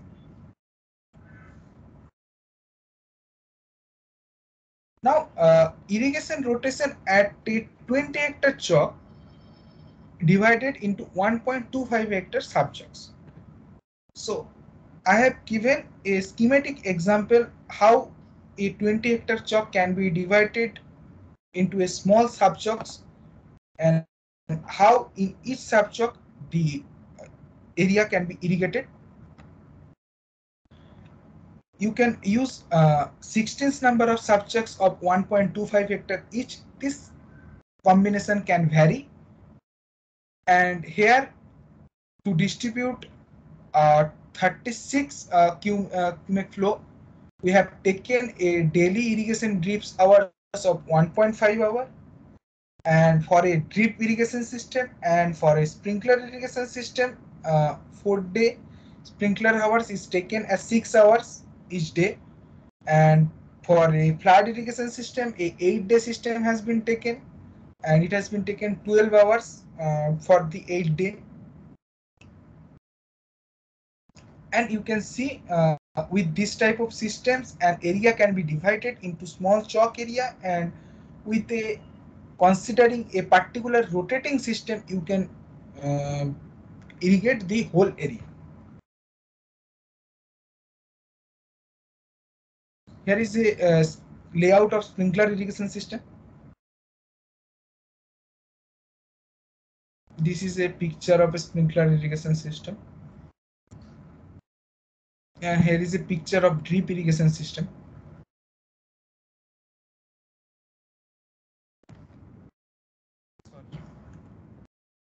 So in this slide I have made a small comparison between a sprinkler irrigation system and drip irrigation system of a 2 hectare area. So in a typical 2 hectare area, in case of sprinkler irrigation system, you can observe there is a submain from the manual valve, or the manual valve is from where, from the sump or from the diggy the water is coming to the field for this part to irrigate this particular 2 hectare area. So at that source point we have put in a manual valve, and from that manual valve a submain is uptaking which is connecting each sprinkler line, and in each sprinkler line there is a sprinkler nozzle. There is a gap of 10 meter between each sprinkler nozzle, and there is also a gap of 10 meter between each sprinkler line. Now in case of a drip irrigation system, in same way from the manual valve a submain is uptaking and it is connecting each drip line.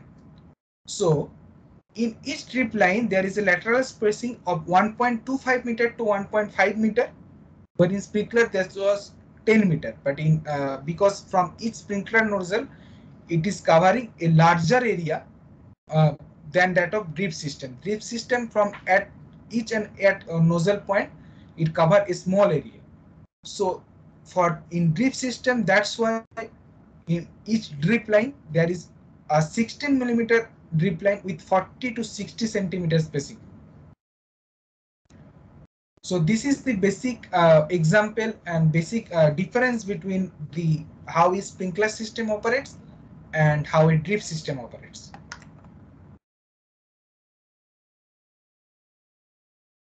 Now other important components like power supply and this I will cover in emerging challenges. I will discuss in details in emerging challenges. Now there is valves in pipeline. Now air valve. Air valves are provided to release the entrapped air from the system.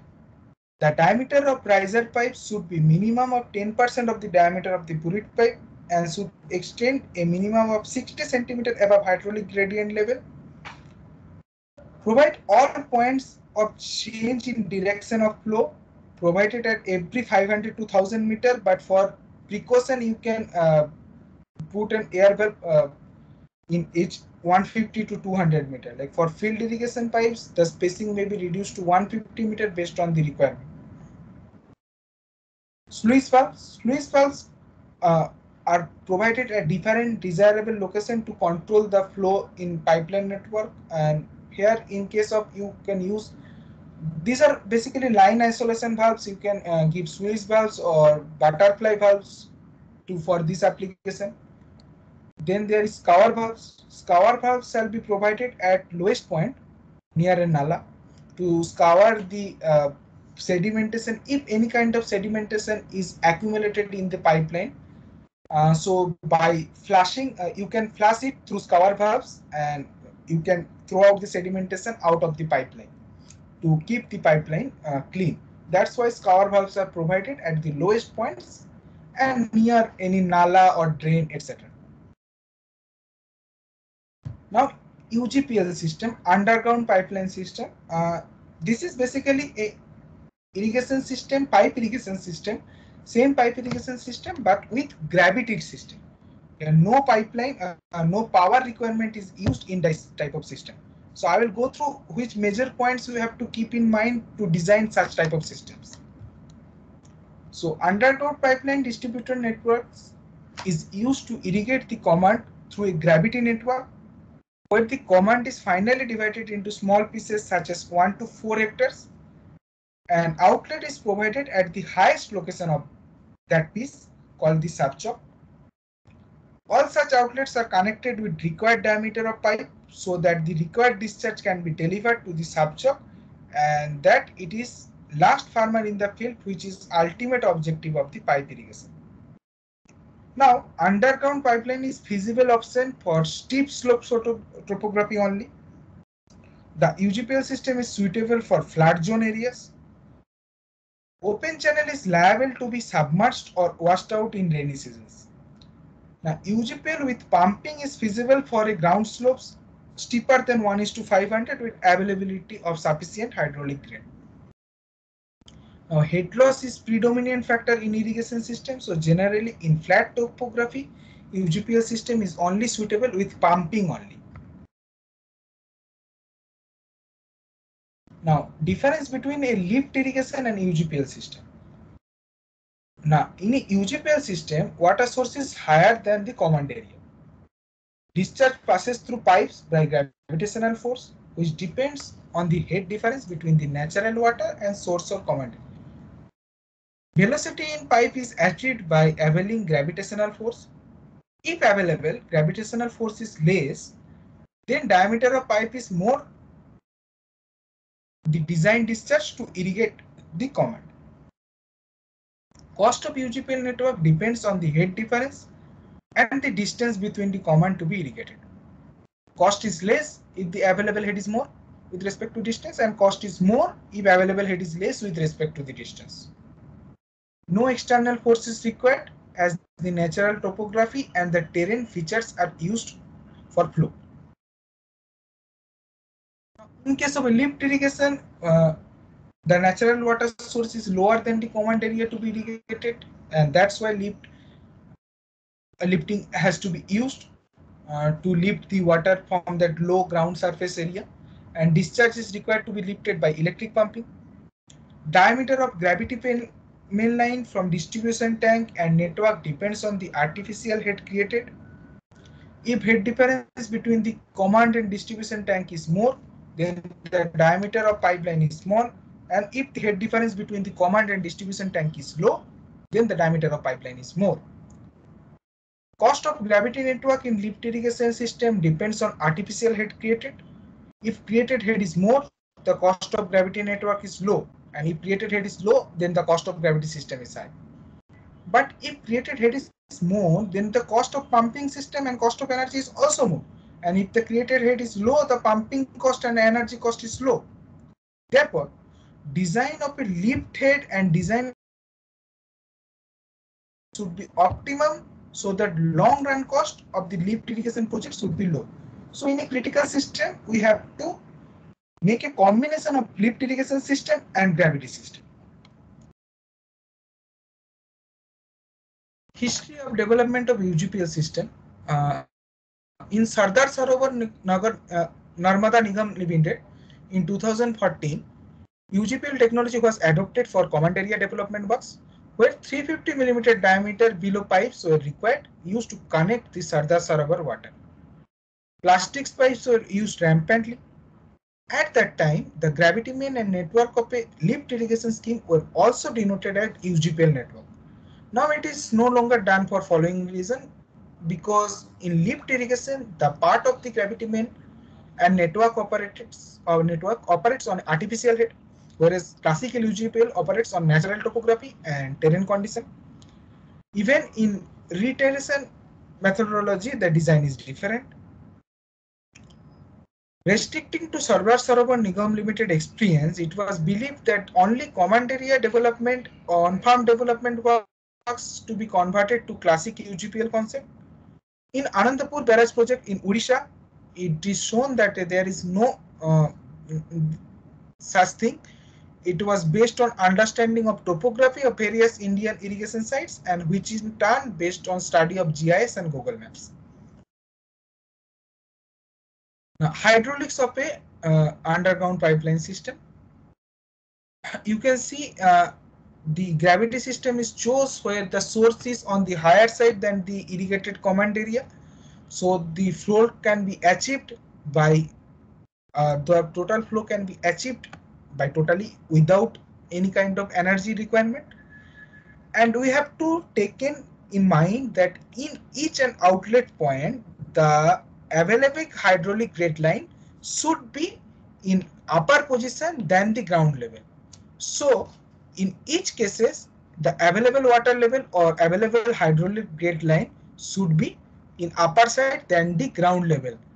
Otherwise, the water will not flow out of that pipeline or that outlet. Now, for surface irrigation method where grade heads are not required, the underground pipeline system is used, which is essentially a low pressure system.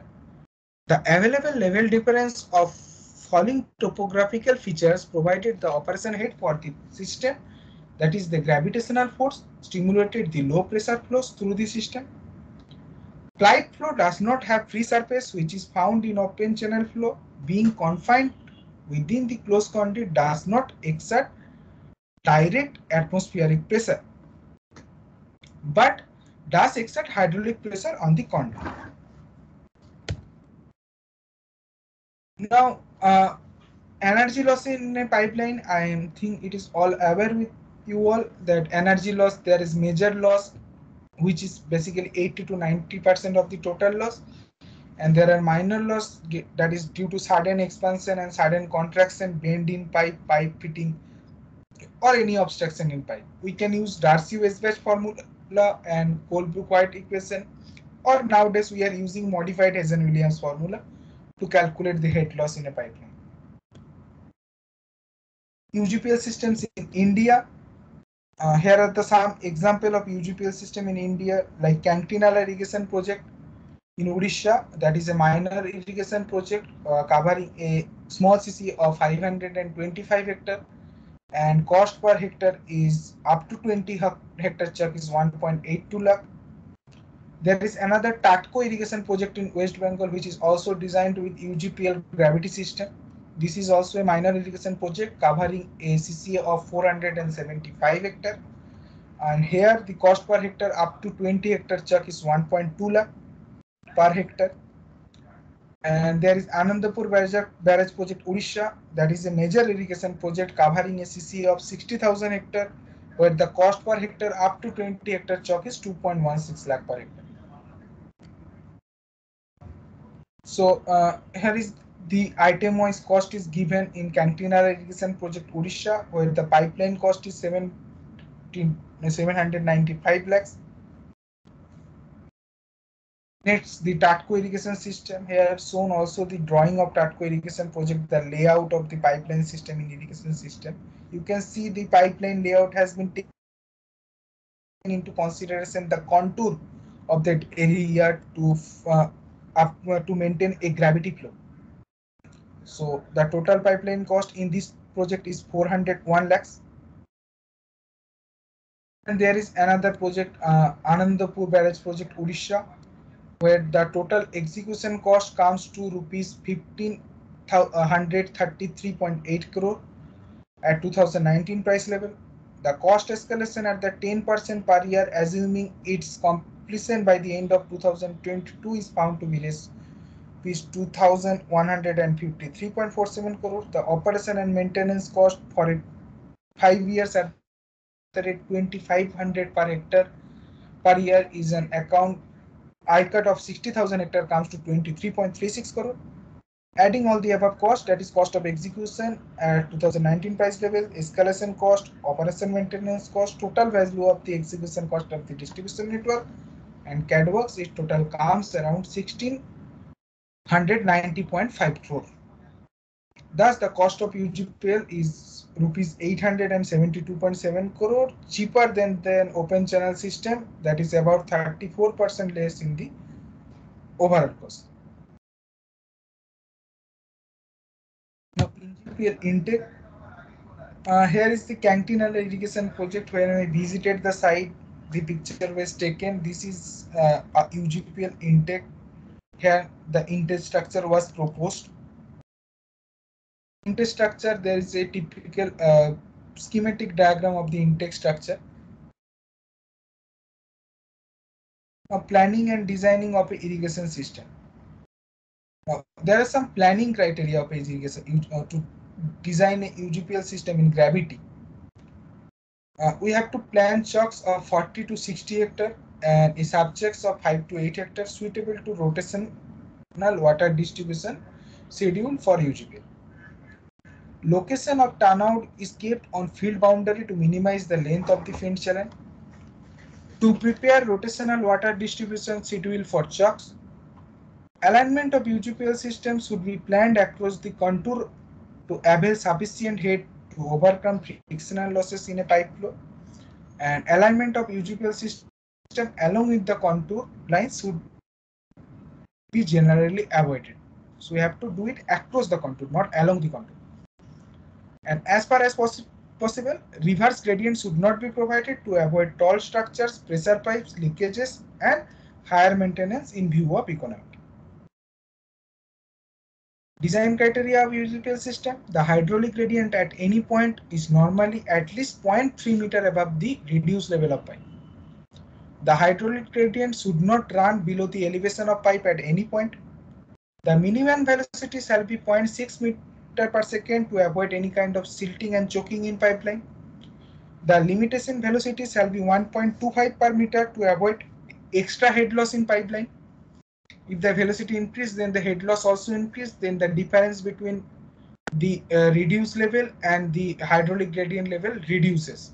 So that will result in low flow of water. So we have to keep the limiting velocity 1.2 meter per second in case of a gravity system. And the full supply level of the turnout should be kept at least 20 centimeter above the highest ground level of the subjob. The working head is to be maintained at 15 centimeter. The air vent should be provided in between locations if the length of the pipeline exceeds 200 meter or where the tapping is possible. All possible measures should be taken to facilitate the flushing of the system by providing appropriate low-level outlets in the structures of the pipeline. To ensure free board, the height wells shall be provided as underground level plus 0.9 meter or FSL plus 0.6 meter, whichever is higher. As the discharge for subminers will vary between 0.015 to 0.036 cubic, accordingly the diameter of pipe will also vary. And all the structures are designed to protect against possible entry of flood waters and sedimentation in a UGPL system in flood zone. So calculation of design discharge head loss due to friction of pipe, required FSL and available FSL of uptake point of subminers turnout, top reduced level of well, reduced level of well shall be given by prepared by computing on a software developed in-house. Silt pocket, 1 meter silt pocket in RCC well, that is the intake well in minor, and half meter silt pocket in the subminer is to be provided.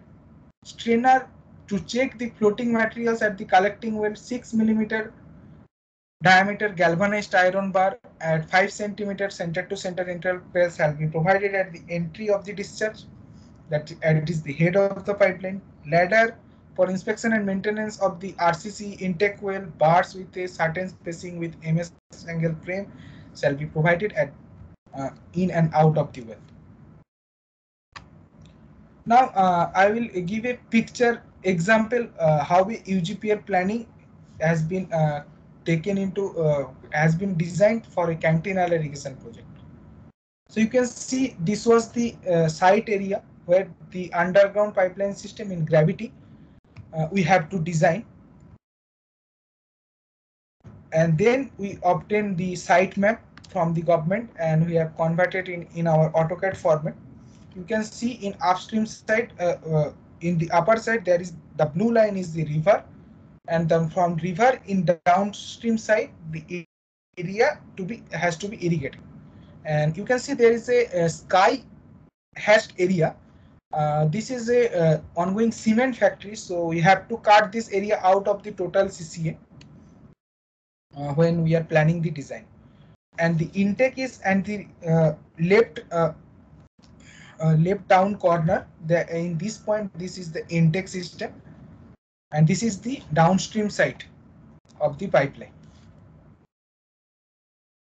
So at first we have imposed the boundary of the actual chalk boundary in our survey map. So this way we can calculate each and every chalk area, and we can calculate average around 20 hectare chalk area. We can divide all the area in 20 hectare chalk, and then we impose the contour line of that system in the in our format, and this is the resulting where in the map all the valley data, all the road and habitation, all the contour line, and all the area as already embedded in one drawing. Then we divided the whole drawing in 20 hectare subchalk, considering every field boundary. You can see the green lines are the 20 hectare chalk boundary. Then at intake point we have drawn a pipeline. You can see from the intake point we have considered a 240 meter. There is a contour line of 240 meter, and when we have considered the next outlet point, there is also 239 meter contour. So there is a down in 1 meter contour. So we are considering this pipeline layout across the contour, not alongside the contour, to maintain a downward gravity flow. Similarly, like this way, the total chalk, the layout of the total pipeline has been drawn throughout the chalk. You can see there are submain line. We have taken submain line also, and from each outlet, each 20 hectare individual area is irrigated. Then for each and every 20 hectare chalk, we have divided it into a subchalk of 1 hectare. You can see here the 20 hectare chalk is further divided in a subchalk of 1 hectare, and there is we have drawn also a separate pipeline layout. The red line is the pipeline which is covering this particular 20 hectare chalk, and from each 20 hectare chalk we have designed a network of a pipeline network, distribution network, to cover water up to 1 hectare chalk area. Here is the sample design sheet, how we have designed. You can see in the last green shaded sheet the difference between FSL and ground level. It is above 0.3 meter. So each and every outlet point, the difference between the hydraulic gradient level and the ground level has been kept above 0.3 meter. If it is down 0.3 meter, then we have to adopt pumping. And like this way, we have designed the whole system. Now, operation and management features of a UGPL system. The chalk size, the system below the structure point is called distribution network, shall consist of underground pipeline to serve chalks of 40 to 60 hectare in size. The chalk shall have underground pipeline water courses to serve subchalks of area about 5 to 8 hectare in size. Individual farms shall serve through a system of unlined field channels. Structures to build in UGPL systems are collecting RCC wells, Swiss valve kundi, turnout structure, T-valve, air valve structure, flush valve, etc. The distribution network design below the structure point, that is distribution, shall be free draining and operate on and off basis. All the canals of the distribution system, when operated, run at full supply level. The system will deliver each chuck simultaneously through proportional flow dividing structure. Here is a typical diagram of a sweep valve cross section. There is another section of that says sweep valve chamber and other arrangements with the pipeline, how the sweep valve will operate. Here it is the real picture of a turnout structure in each and every 1 hectare or 2 hectare small chalk level. Here is the drawing of turnout structure. Now, management, there are some management features of a UGPL system, like water allocation. Like seasonal or annual water allocations shall be in terms of LPS per hectare. Farmers owning wells shall be served in the same way similar to farmers who do not have wells. Available water shall be supplied to the plant area designated as cultivable command area. Farmers shall be free to select crops, cropped area and method of irrigation in order to maximize the use of allocated water and other existing water resources. The canal system shall not be operated to the cannot be operated to serve the specific crops. Management. All the pipes of the distribution system shall be operated at a full discharge, that is at FSL, or otherwise shall remain empty. Irrigation water shall be supplied continuously for a day and night during the rotations period. The structures on these pipelines are generally proportional flow dividers and no regulation, adjustment or manual efforts are to be required. No adjustable gates are provided, but simply open and close valves are provided for subjects turnout. The maintenance of field channels beyond turnout is responsibility of farmers. The manual control will be minor or distributory head in the system, and the system below the minor head will be automatic. Discharge at minor's end and tail should be observed and managed. Performance of water course. There shall be no gates at the head of outlets. Rotation. The number of rotation will be decided considering the availability of water in the reservoir and the consultation with the farmers. Rotation period will be generally for 7 days, that is 168 hours including night hours. The on days can be changed depending upon the special needs and constraint of the system occasionally. The time taken in filling up pipelines up to the last outlet in each branch of the pipeline network is decided and in advance, and releases in each arm will be made accordingly, which will be addition to 7 days period. There is no provision for compensating the turn of any individual farmer who may have failed or received his turn for any reason. Time allocation. The duration of rotation is allocated to each of the beneficiary in an outlet command in proportion to the CCA. Each cultivator is entitled to receive water on specific day and for specific duration including night time. As the irrigation is to be done throughout the day and night, the turns can be, however, be staggered by 12 hours from year to year, so that farmers getting water at night in 1 year will have their turn during in daytime in next year. For time allotment to each field, seepage losses and filling time in the field channel are to be taken into consideration. Water distribution will proceed from head to tail in all pipelines, including field pipelines. So advantages of UGPL system, there is land saving, permanence, ease of conveyance,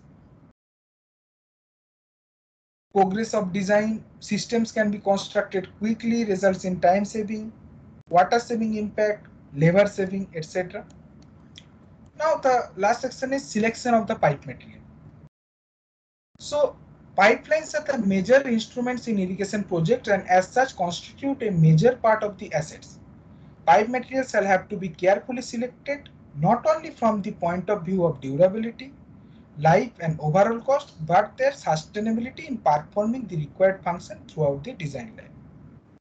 The following key factors are to be kept in mind while designing a pipeline system. proper hydraulic design and selection of pipe based on modified Hazen-Williams coefficient, availability of strength of pipe to resist internal pressure and external lead, life and durability of the pipe material, ease of transportation, handling, laying and jointing under different site conditions, ease of execution and minimum operation and maintenance cost. The cost of pipe materials, its durability and design lab are the two major governing factors of selection of pipe materials. Hence, a detailed techno-economic analysis to be done, including life cycle cost analysis before selecting a pipe material. Now, economic size of a pipeline. Selection of an optimal pipe size and suitable pipe material is an important endeavor in preparing detailed project report. Selection of pipe is done taking into account of lifespan, life cycle analysis, annual operation cost, and other techno-economic considerations. Where the pipe size is not limited or controlled by pressure variation or velocity requirement, pipe size corresponding to a frictional loss range of 0.4 to 1.5 meter per 1000 meter length of pipe will generally be economical. While arriving at the most economical pipe size, current cost of pipe, pipe life, hours of pumping, pipe friction and energy cost have to be considered. Possible effects of water quality on pipe material and the deterioration of pipes which age has to be considered at the design stage by the designer. Pipe deterioration often results in increased friction loss and the designer should prefer for low friction value valves and fittings wherever appropriate. The cost of pipe, here we have in the diagram we have shown the optimal diameter of the pipeline where A is the cost of pipeline and B is the cost of pump. So if the cost of pipe increases with diameter but the cost of pump shows an inverse relation with the latter. So if the diameter of the pipeline increases, the cost of pipeline will increase but the cost of pump will decrease. So the total cost obtained by adding both cost of pipe and pump will be high at extremes and optimum in the turning point wherein the best pump and pipe size is arrived. We have to calculate it by trial and error method. Now life cycle cost is a now governing issue in choosing a suitable pipe material. Water is supplied through pipes over centuries with various technologies invented over the period of time. Various types of pipe materials are developed and are in use of different parts of the world. With so many years of practice, the authorities have experienced the direct and indirect cost implications that are necessary to be considered while designing a pipe irrigation system. It is very essential that we shall account the life cycle cost of the pipeline supply system while arriving at the most suitable and economical pipe diameters and proper selection of pipe material. For authorities and engineers designing the pipeline system, the life cycle cost analysis serves as a tool to study the various scenarios to determine the right solution for the specific condition and community values, as well to provide the necessary data to support those conditions. The life cycle cost can be expressed, we have given the formula. This is a combination of construction cost, operation cost, revenue loss due to leakage, maintenance and repair cost, pipe replacement cost for short-lived pipe material, and disposal cost. Here we have given a comparison between mild steel pipe, ductile iron pipe, and HD pipe. These three pipes are widely used in irrigation system. Here we have given the comparison on issues like design concept, bedding requirement, backfilling materials and compaction required, external corrosion protection system, internal lining system, properties of the material, supplemental external protection system, jointing, handling of the pipe, transportation of each and every kind of pipe, risks against flotation of each and every pipe, design useful service life of this pipe material, and limitation. I am not going into the details. I will share the presentation with you all and you can read the comparison and decide what pipeline is to be suitable for your project. And here all the things I have mentioned, it is based on Indian standard, CPHO manual and NIRI handbook. all the things I have mentioned here, we have given reference from which guides and which Indian standard I have taken that principle. So this is our suggested pipe matrix. Below 300 millimeter or 280 millimeter, you can use HDP pipeline. From 300 to 1200 millimeter, you can coated line and coated DI pipeline, and above 1200 millimeter, you should use lined and coated steel pipe. This will give you more techno-economical solution in a project. Now I will just quickly cover the emerging challenges in pipe distribution network. Here in this presentation, I have already covered the emerging challenges various, but I will take out the emerging challenges part in another presentation. This is a short presentation.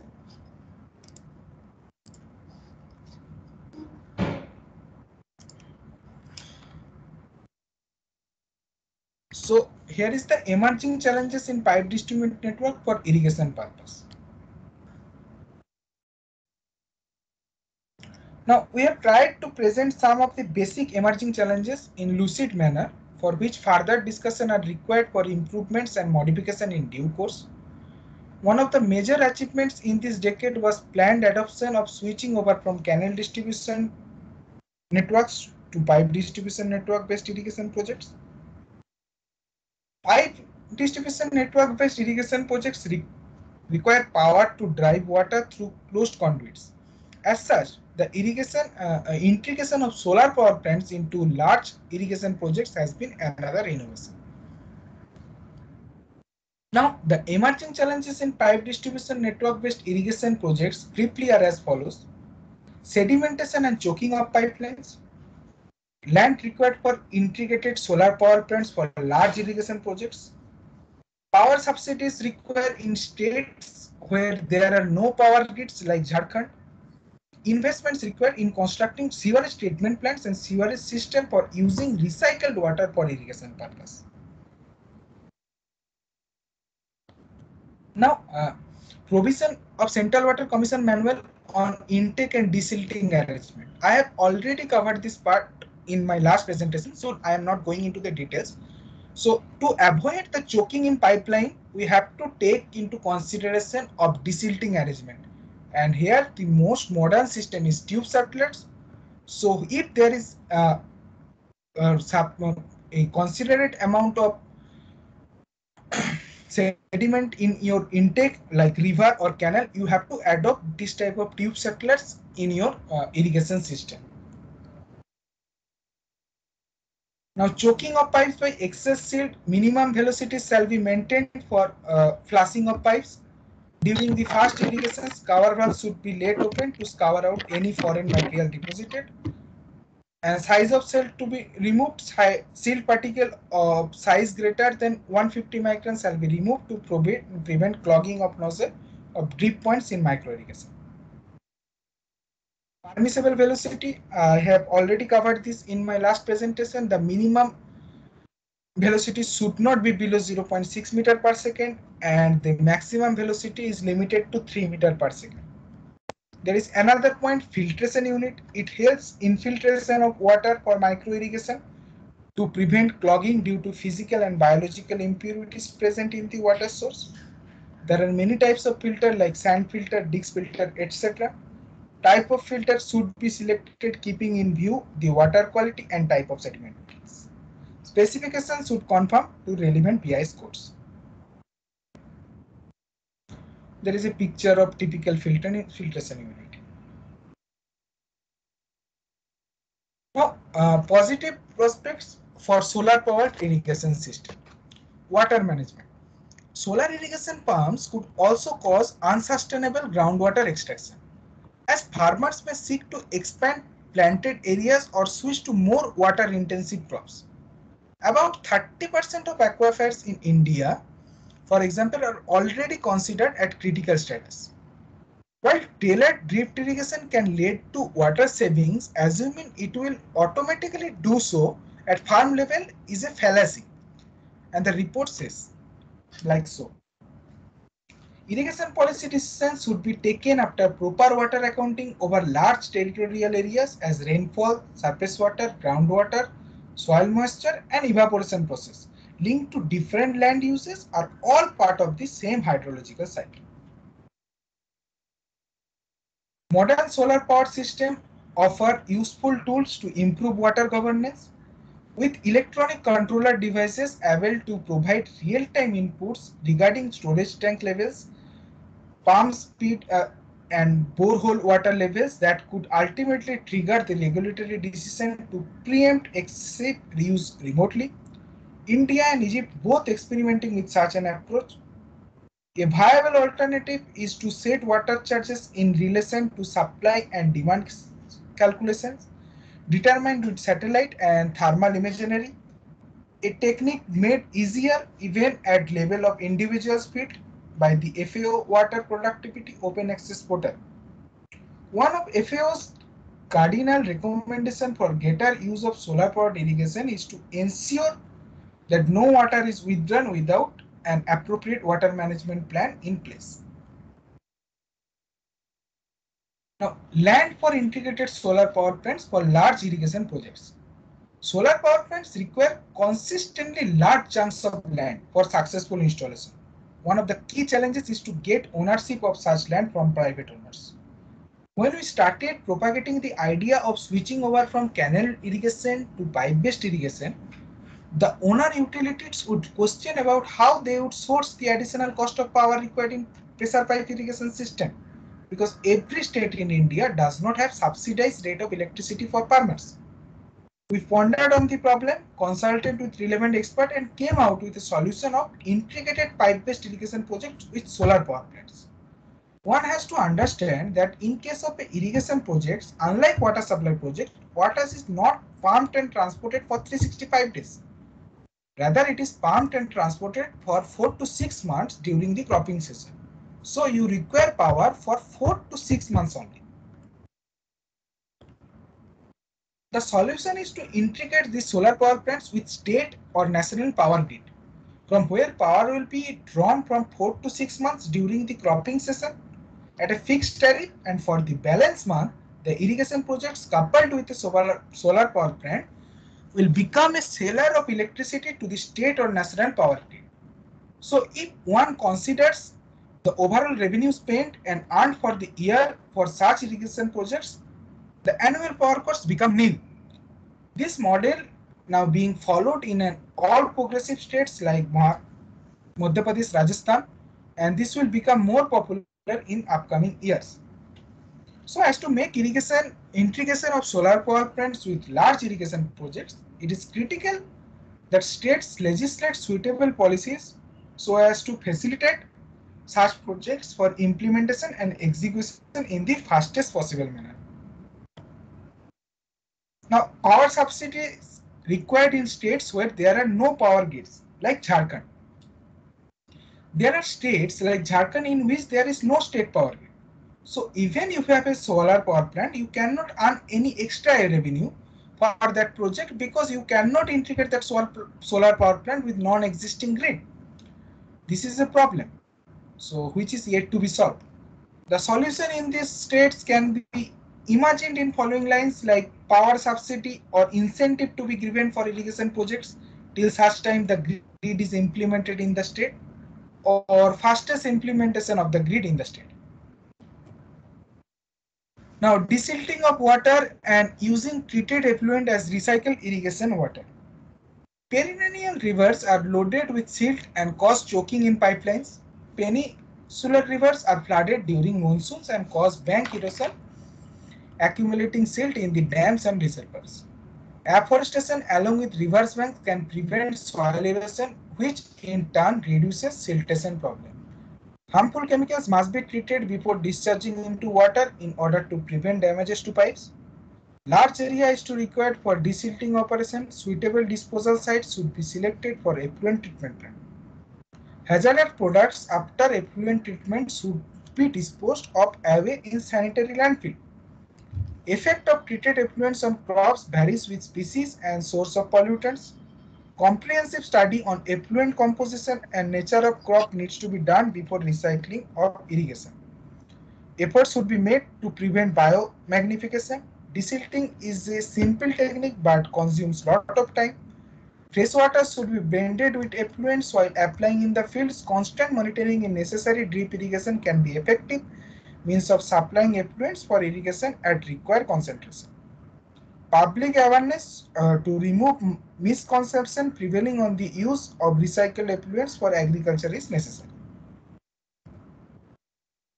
Future of water recycling in India. Treated effluents will be used a reliable supply of water for irrigation without compromising health and soil fertility.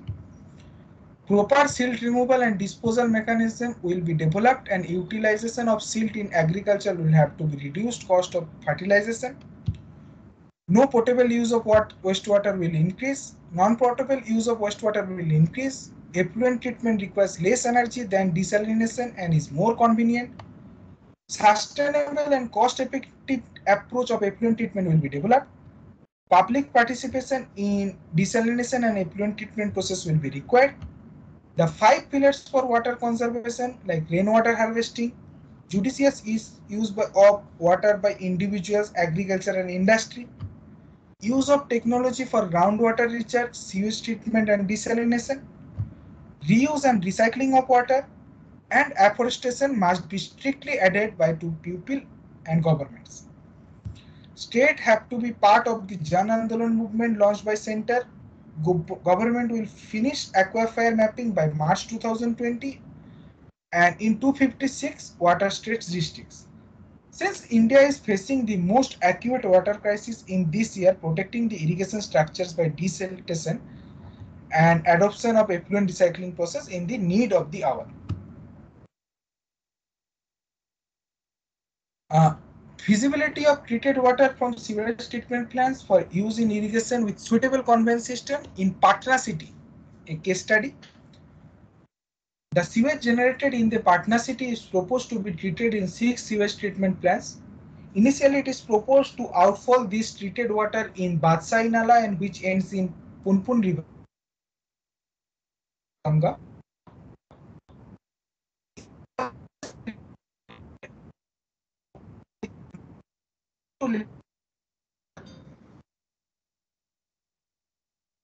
But to use this treated water for irrigation purpose. Existing status is there is existing sewage treatment plants in Beur, Saidpur, Kankarbag and Karmalicha. The treatment efficiencies of the existing STPs are not within the acceptable standards. Hence, BUDCO has produced to construct new sewage treatment plants with recent SBR technology to upgrade the outlet standards of treated water. Need of the project, the treated water from all these 6 STPs is about 370 mld. This huge quantity of water is of quality and which can be used for agriculture. Government of Bihar highly identified the potential to use this quality of water for irrigation proposed and to prepare DPR, which enlists the details of land to be irrigated with various technically feasible alternatives. Investment required in constructing sewerage treatment plants and sewerage system for using recycled water for irrigation purpose. So the conclusion of Patna case study we can say as follows, that the Union government has emphasized that the treated water, effluent water from the sewage treatment plants constructed under National River Conservation Plan is a reuse in agriculture, industry and other purposes wherever feasible. As such, the case study of use of treated water from 6 sewage treatment plants for irrigation purpose with suitable conveyance system falls into the framework of overall water conservation policy, approach and philosophy of Union government. This type of projects is required to be conceptualized, funded and implemented all over India as a part of overall mission of the Ministry of Jal Shakti Government of India. For water conservation policy, it is critical that we are in position to use more and more of recycled and non-septic sewage for irrigation purposes so that the other primary sources of water can be tapped for drinking water purposes of human and livestock. There is also demand for water user association. basic principle of water user association is the effort is to be concentrated promoting the water user association in order that the farmer are organized to work mutually at the farm level. The basic principles are demands for working mutually through group, establishment based on initiative of members, by members and for members, and consistent technical guidance from government and other related institutions. Operation principles of WUA: managing the water within the territory blocks, average 50 to 100 hectare per unit. Operation and maintenance the territory or village irrigation system effectively and efficiently. Determining, collecting and managing contribution in terms of money, in kinds or in terms of labor. Demand for water user association: inavailability of farmer to provide adequate fund for operation maintenance, low collection rate of operation maintenance funds, sustainability of irrigation schemes has been declining, which in turn deferred maintenance, special attention on encouraging participation to work together through the locally organized association, and special attention for establishment and empowerment of water user association. So the way forward is making better decision in operation maintenance of irrigation system, manageable maintenance of irrigation structures, increase irrigation efficiencies in terms of achievements of water saving like adopting a pipe irrigation system, minimizing the possibility of system failure for water delivery by adopting a suitable pipe material, achievement of timely and specially precise the possible irrigation scheduling, and achieving water saving and contribute positively to improvement of the agricultural productivity and food security. Thank you. That's all from my side.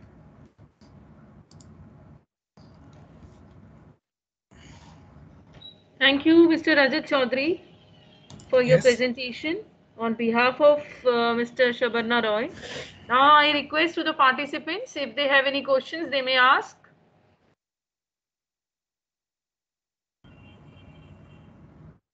I will try to answer the questions as much as possible from my end.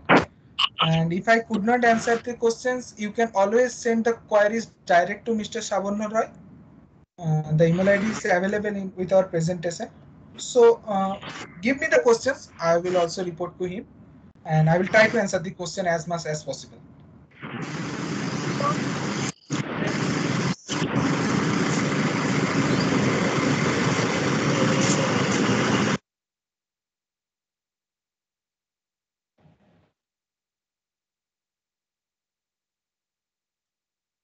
Mr. Ramesh Mehra has raised his hand. Would you like to ask?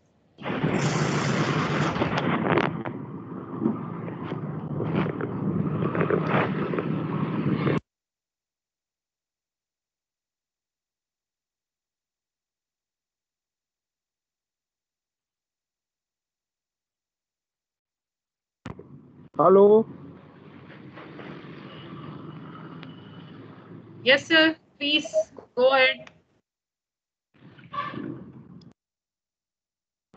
Sir मैं MP से बोल रहा हूँ, इंदिरा सागर परियोजना। Hello जी कहिए sir. हाँ, तो जो पाइपलाइन रहती है उसमें कितनी डिग्री डिप्लेक्शन के बाद थ्रेड ब्लॉक बनाया जाना जरूरी है? Rajat, you are on mute. Mr. Rajat? हाँ जी, थ्रस्ट ब्लॉक देखिए, अगर आप एक डीआई पाइपलाइन सिस्टम की बात करें तो डीआई पाइपलाइन सिस्टम में एक standard, there are standard bends like 11 quarter bend, 12.5 degree bend, 45 degree bend and 90 degree bend. So standard states that we have to give thrust blocks at critical bend sections. Like if there is a 90 degree or 45 degree bend, and depending on the water pressure is high, then we have to provide thrust blocks. But for lower degree bends where one critical bend can be avoided by giving small bend for a further pipeline. Like अगर आपका एक point में 20 degree का bend हो, पर आप काफी सारा pipeline left side and right side में थोड़ा करके बेंड देके bend can be avoided, then you don't have to provide thrust block in that location. But if there is a sharp trend like 45 degree or 90 degree, then you have to provide thrust blocks. But the providing thrust blocks also depends on the pipe pressure. Like if it is a rising main, there is a constant pipe pressure like above 7 kg or 8 kg, you always need to provide a thrust blocks in critical bend section. But in distribution pipeline, most of distribution pipelines operates under gravity flow. So in gravity flow, there is no pressure, not much pressure. So in that cases, you don't have to provide thrust blocks.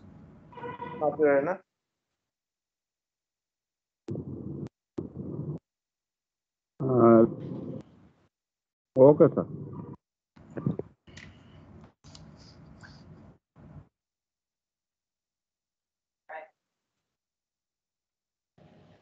Do we have any further question?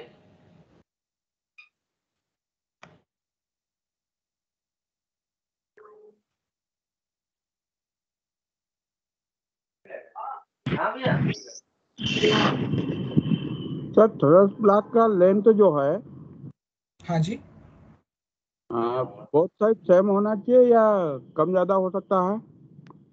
Sir thrust block तो sir आपको design करके उसका dimension बनाना पड़ेगा. There is a standard, I think IS 5330. I have to check it. I am not sure. But वहाँ पे thrust block का guideline है. तो thrust block is depends on soil condition and type of soil you are using, the height of water level, the pressure of pipe. तो इस सब से major करके आपको thrust block डिजाइन करना पड़ेगा. जो कंक्रीट ब्लॉक का कितना डायमेंशन होगा, उसमें आपको कितना रीइंफोर्समेंट देना पड़ेगा. This is a civil structure and we have to design it in that manner. मतलब कोई स्टैंडर्ड लेंथ नहीं है कि ईच डायमीटर के ऊपर इतना ही थ्रस्ट ब्लॉक होगा. अच्छा, नहीं लेंथ दोनों तरफ बराबर होना चाहिए या इनर साइड में कम रख सकते हैं, आउटर साइड में ज्यादा हो? सर बेसिकली थ्रस्ट ब्लॉक जैसे प्रोवाइड किया जाता है, वहाँ पे पाइप को पूरा थ्रस्ट ब्लॉक के एज ए मिडिल पोजीशन में अलाइन किया जाता है. मिडिल नहीं, मतलब लोअर मिडिल पोजीशन में अलाइन किया जाता है. मतलब अगर आप पाइपलाइन का ट्रेंच के हिसाब से देखेंगे तो पाइपलाइन ऐसे रहता है कि पाइपलाइन बीच में रहता है, तो लेफ्ट साइड और राइट साइड्स में ट्रेंच के विड्थ के. ये तो विड्थ हो गई सर. विड्थ तो बहुत. अगर हाइट के हिसाब से देखेंगे तो पाइपलाइन लोअर. हाँ, लेंथ सर. और अगर हाइट के हिसाब से देखेंगे तो पाइपलाइन. हाँ, हाइट सर लेंथ तो सर डिजाइन में अच्छा. Okay, height thank you. Sir आप जितना ऊपर थ्रस्ट ब्लॉक के ऊपर हाइट रखेंगे उतना अच्छा होगा. मतलब पाइपलाइन तो सर एकदम देखिए ग्राउंड लेवल पोजीशन में होगा. मतलब अगर आप एक 1.2 मीटर का ट्रेंच एक्सकावेट किए हैं तो पाइपलाइन एकदम 1.2 मीटर वो ट्रेंच का ग्राउंड लेवल पे होगा. तो उस पॉइंट पे जब आप पाइप ले करेंगे तो पाइप के नीचे थ्रस्ट ब्लॉक का कंपोनेंट कम होगा एंड ऊपर में कंपोनेंट ज्यादा होगा. तो जितना थ्रस्ट ब्लॉक का ऊपर में हाइट जितना ज्यादा होगा, उतना मिट्टी का सपोर्ट मिलेगा, तो उतना थ्रस्ट ब्लॉक स्ट्रांग भी होगा. Hello. Yes sir. Hello, sir. I am V.K. Baladare from Jabalpur, Madhya Pradesh. Sir, my question is. Yes, sir.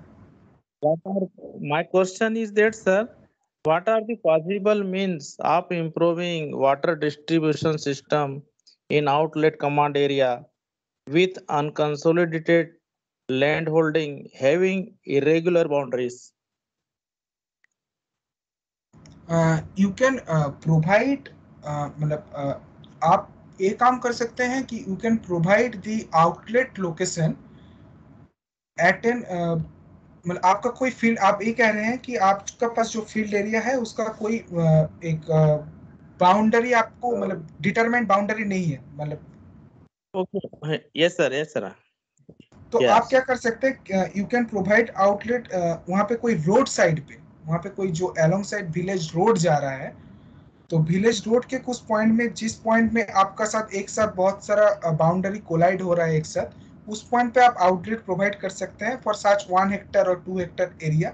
And you can address the farmers कि वो अपना अपना खेत में वाटर कोर्स बना के उस आउटलेट से पानी लेके जाए.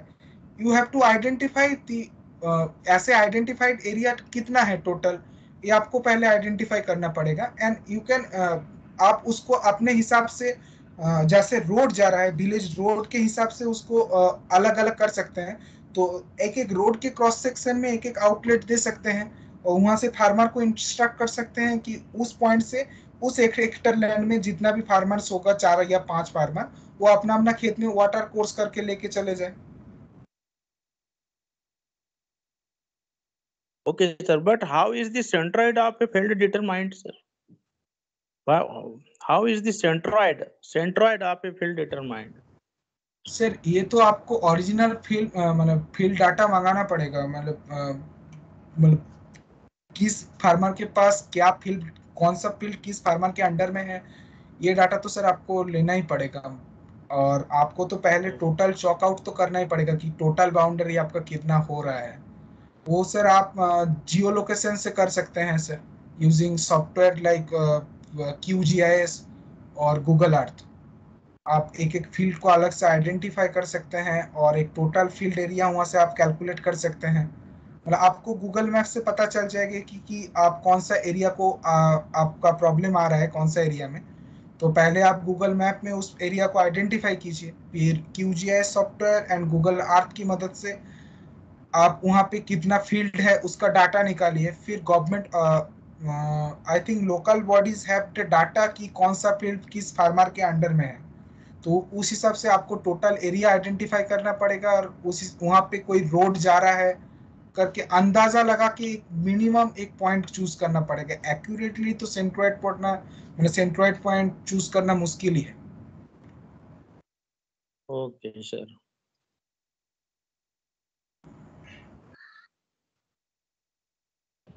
Thank you, sir. Okay, sir. If the participants Hello? still have more questions, they may write to us. We will arrange the respective answer from the speaker.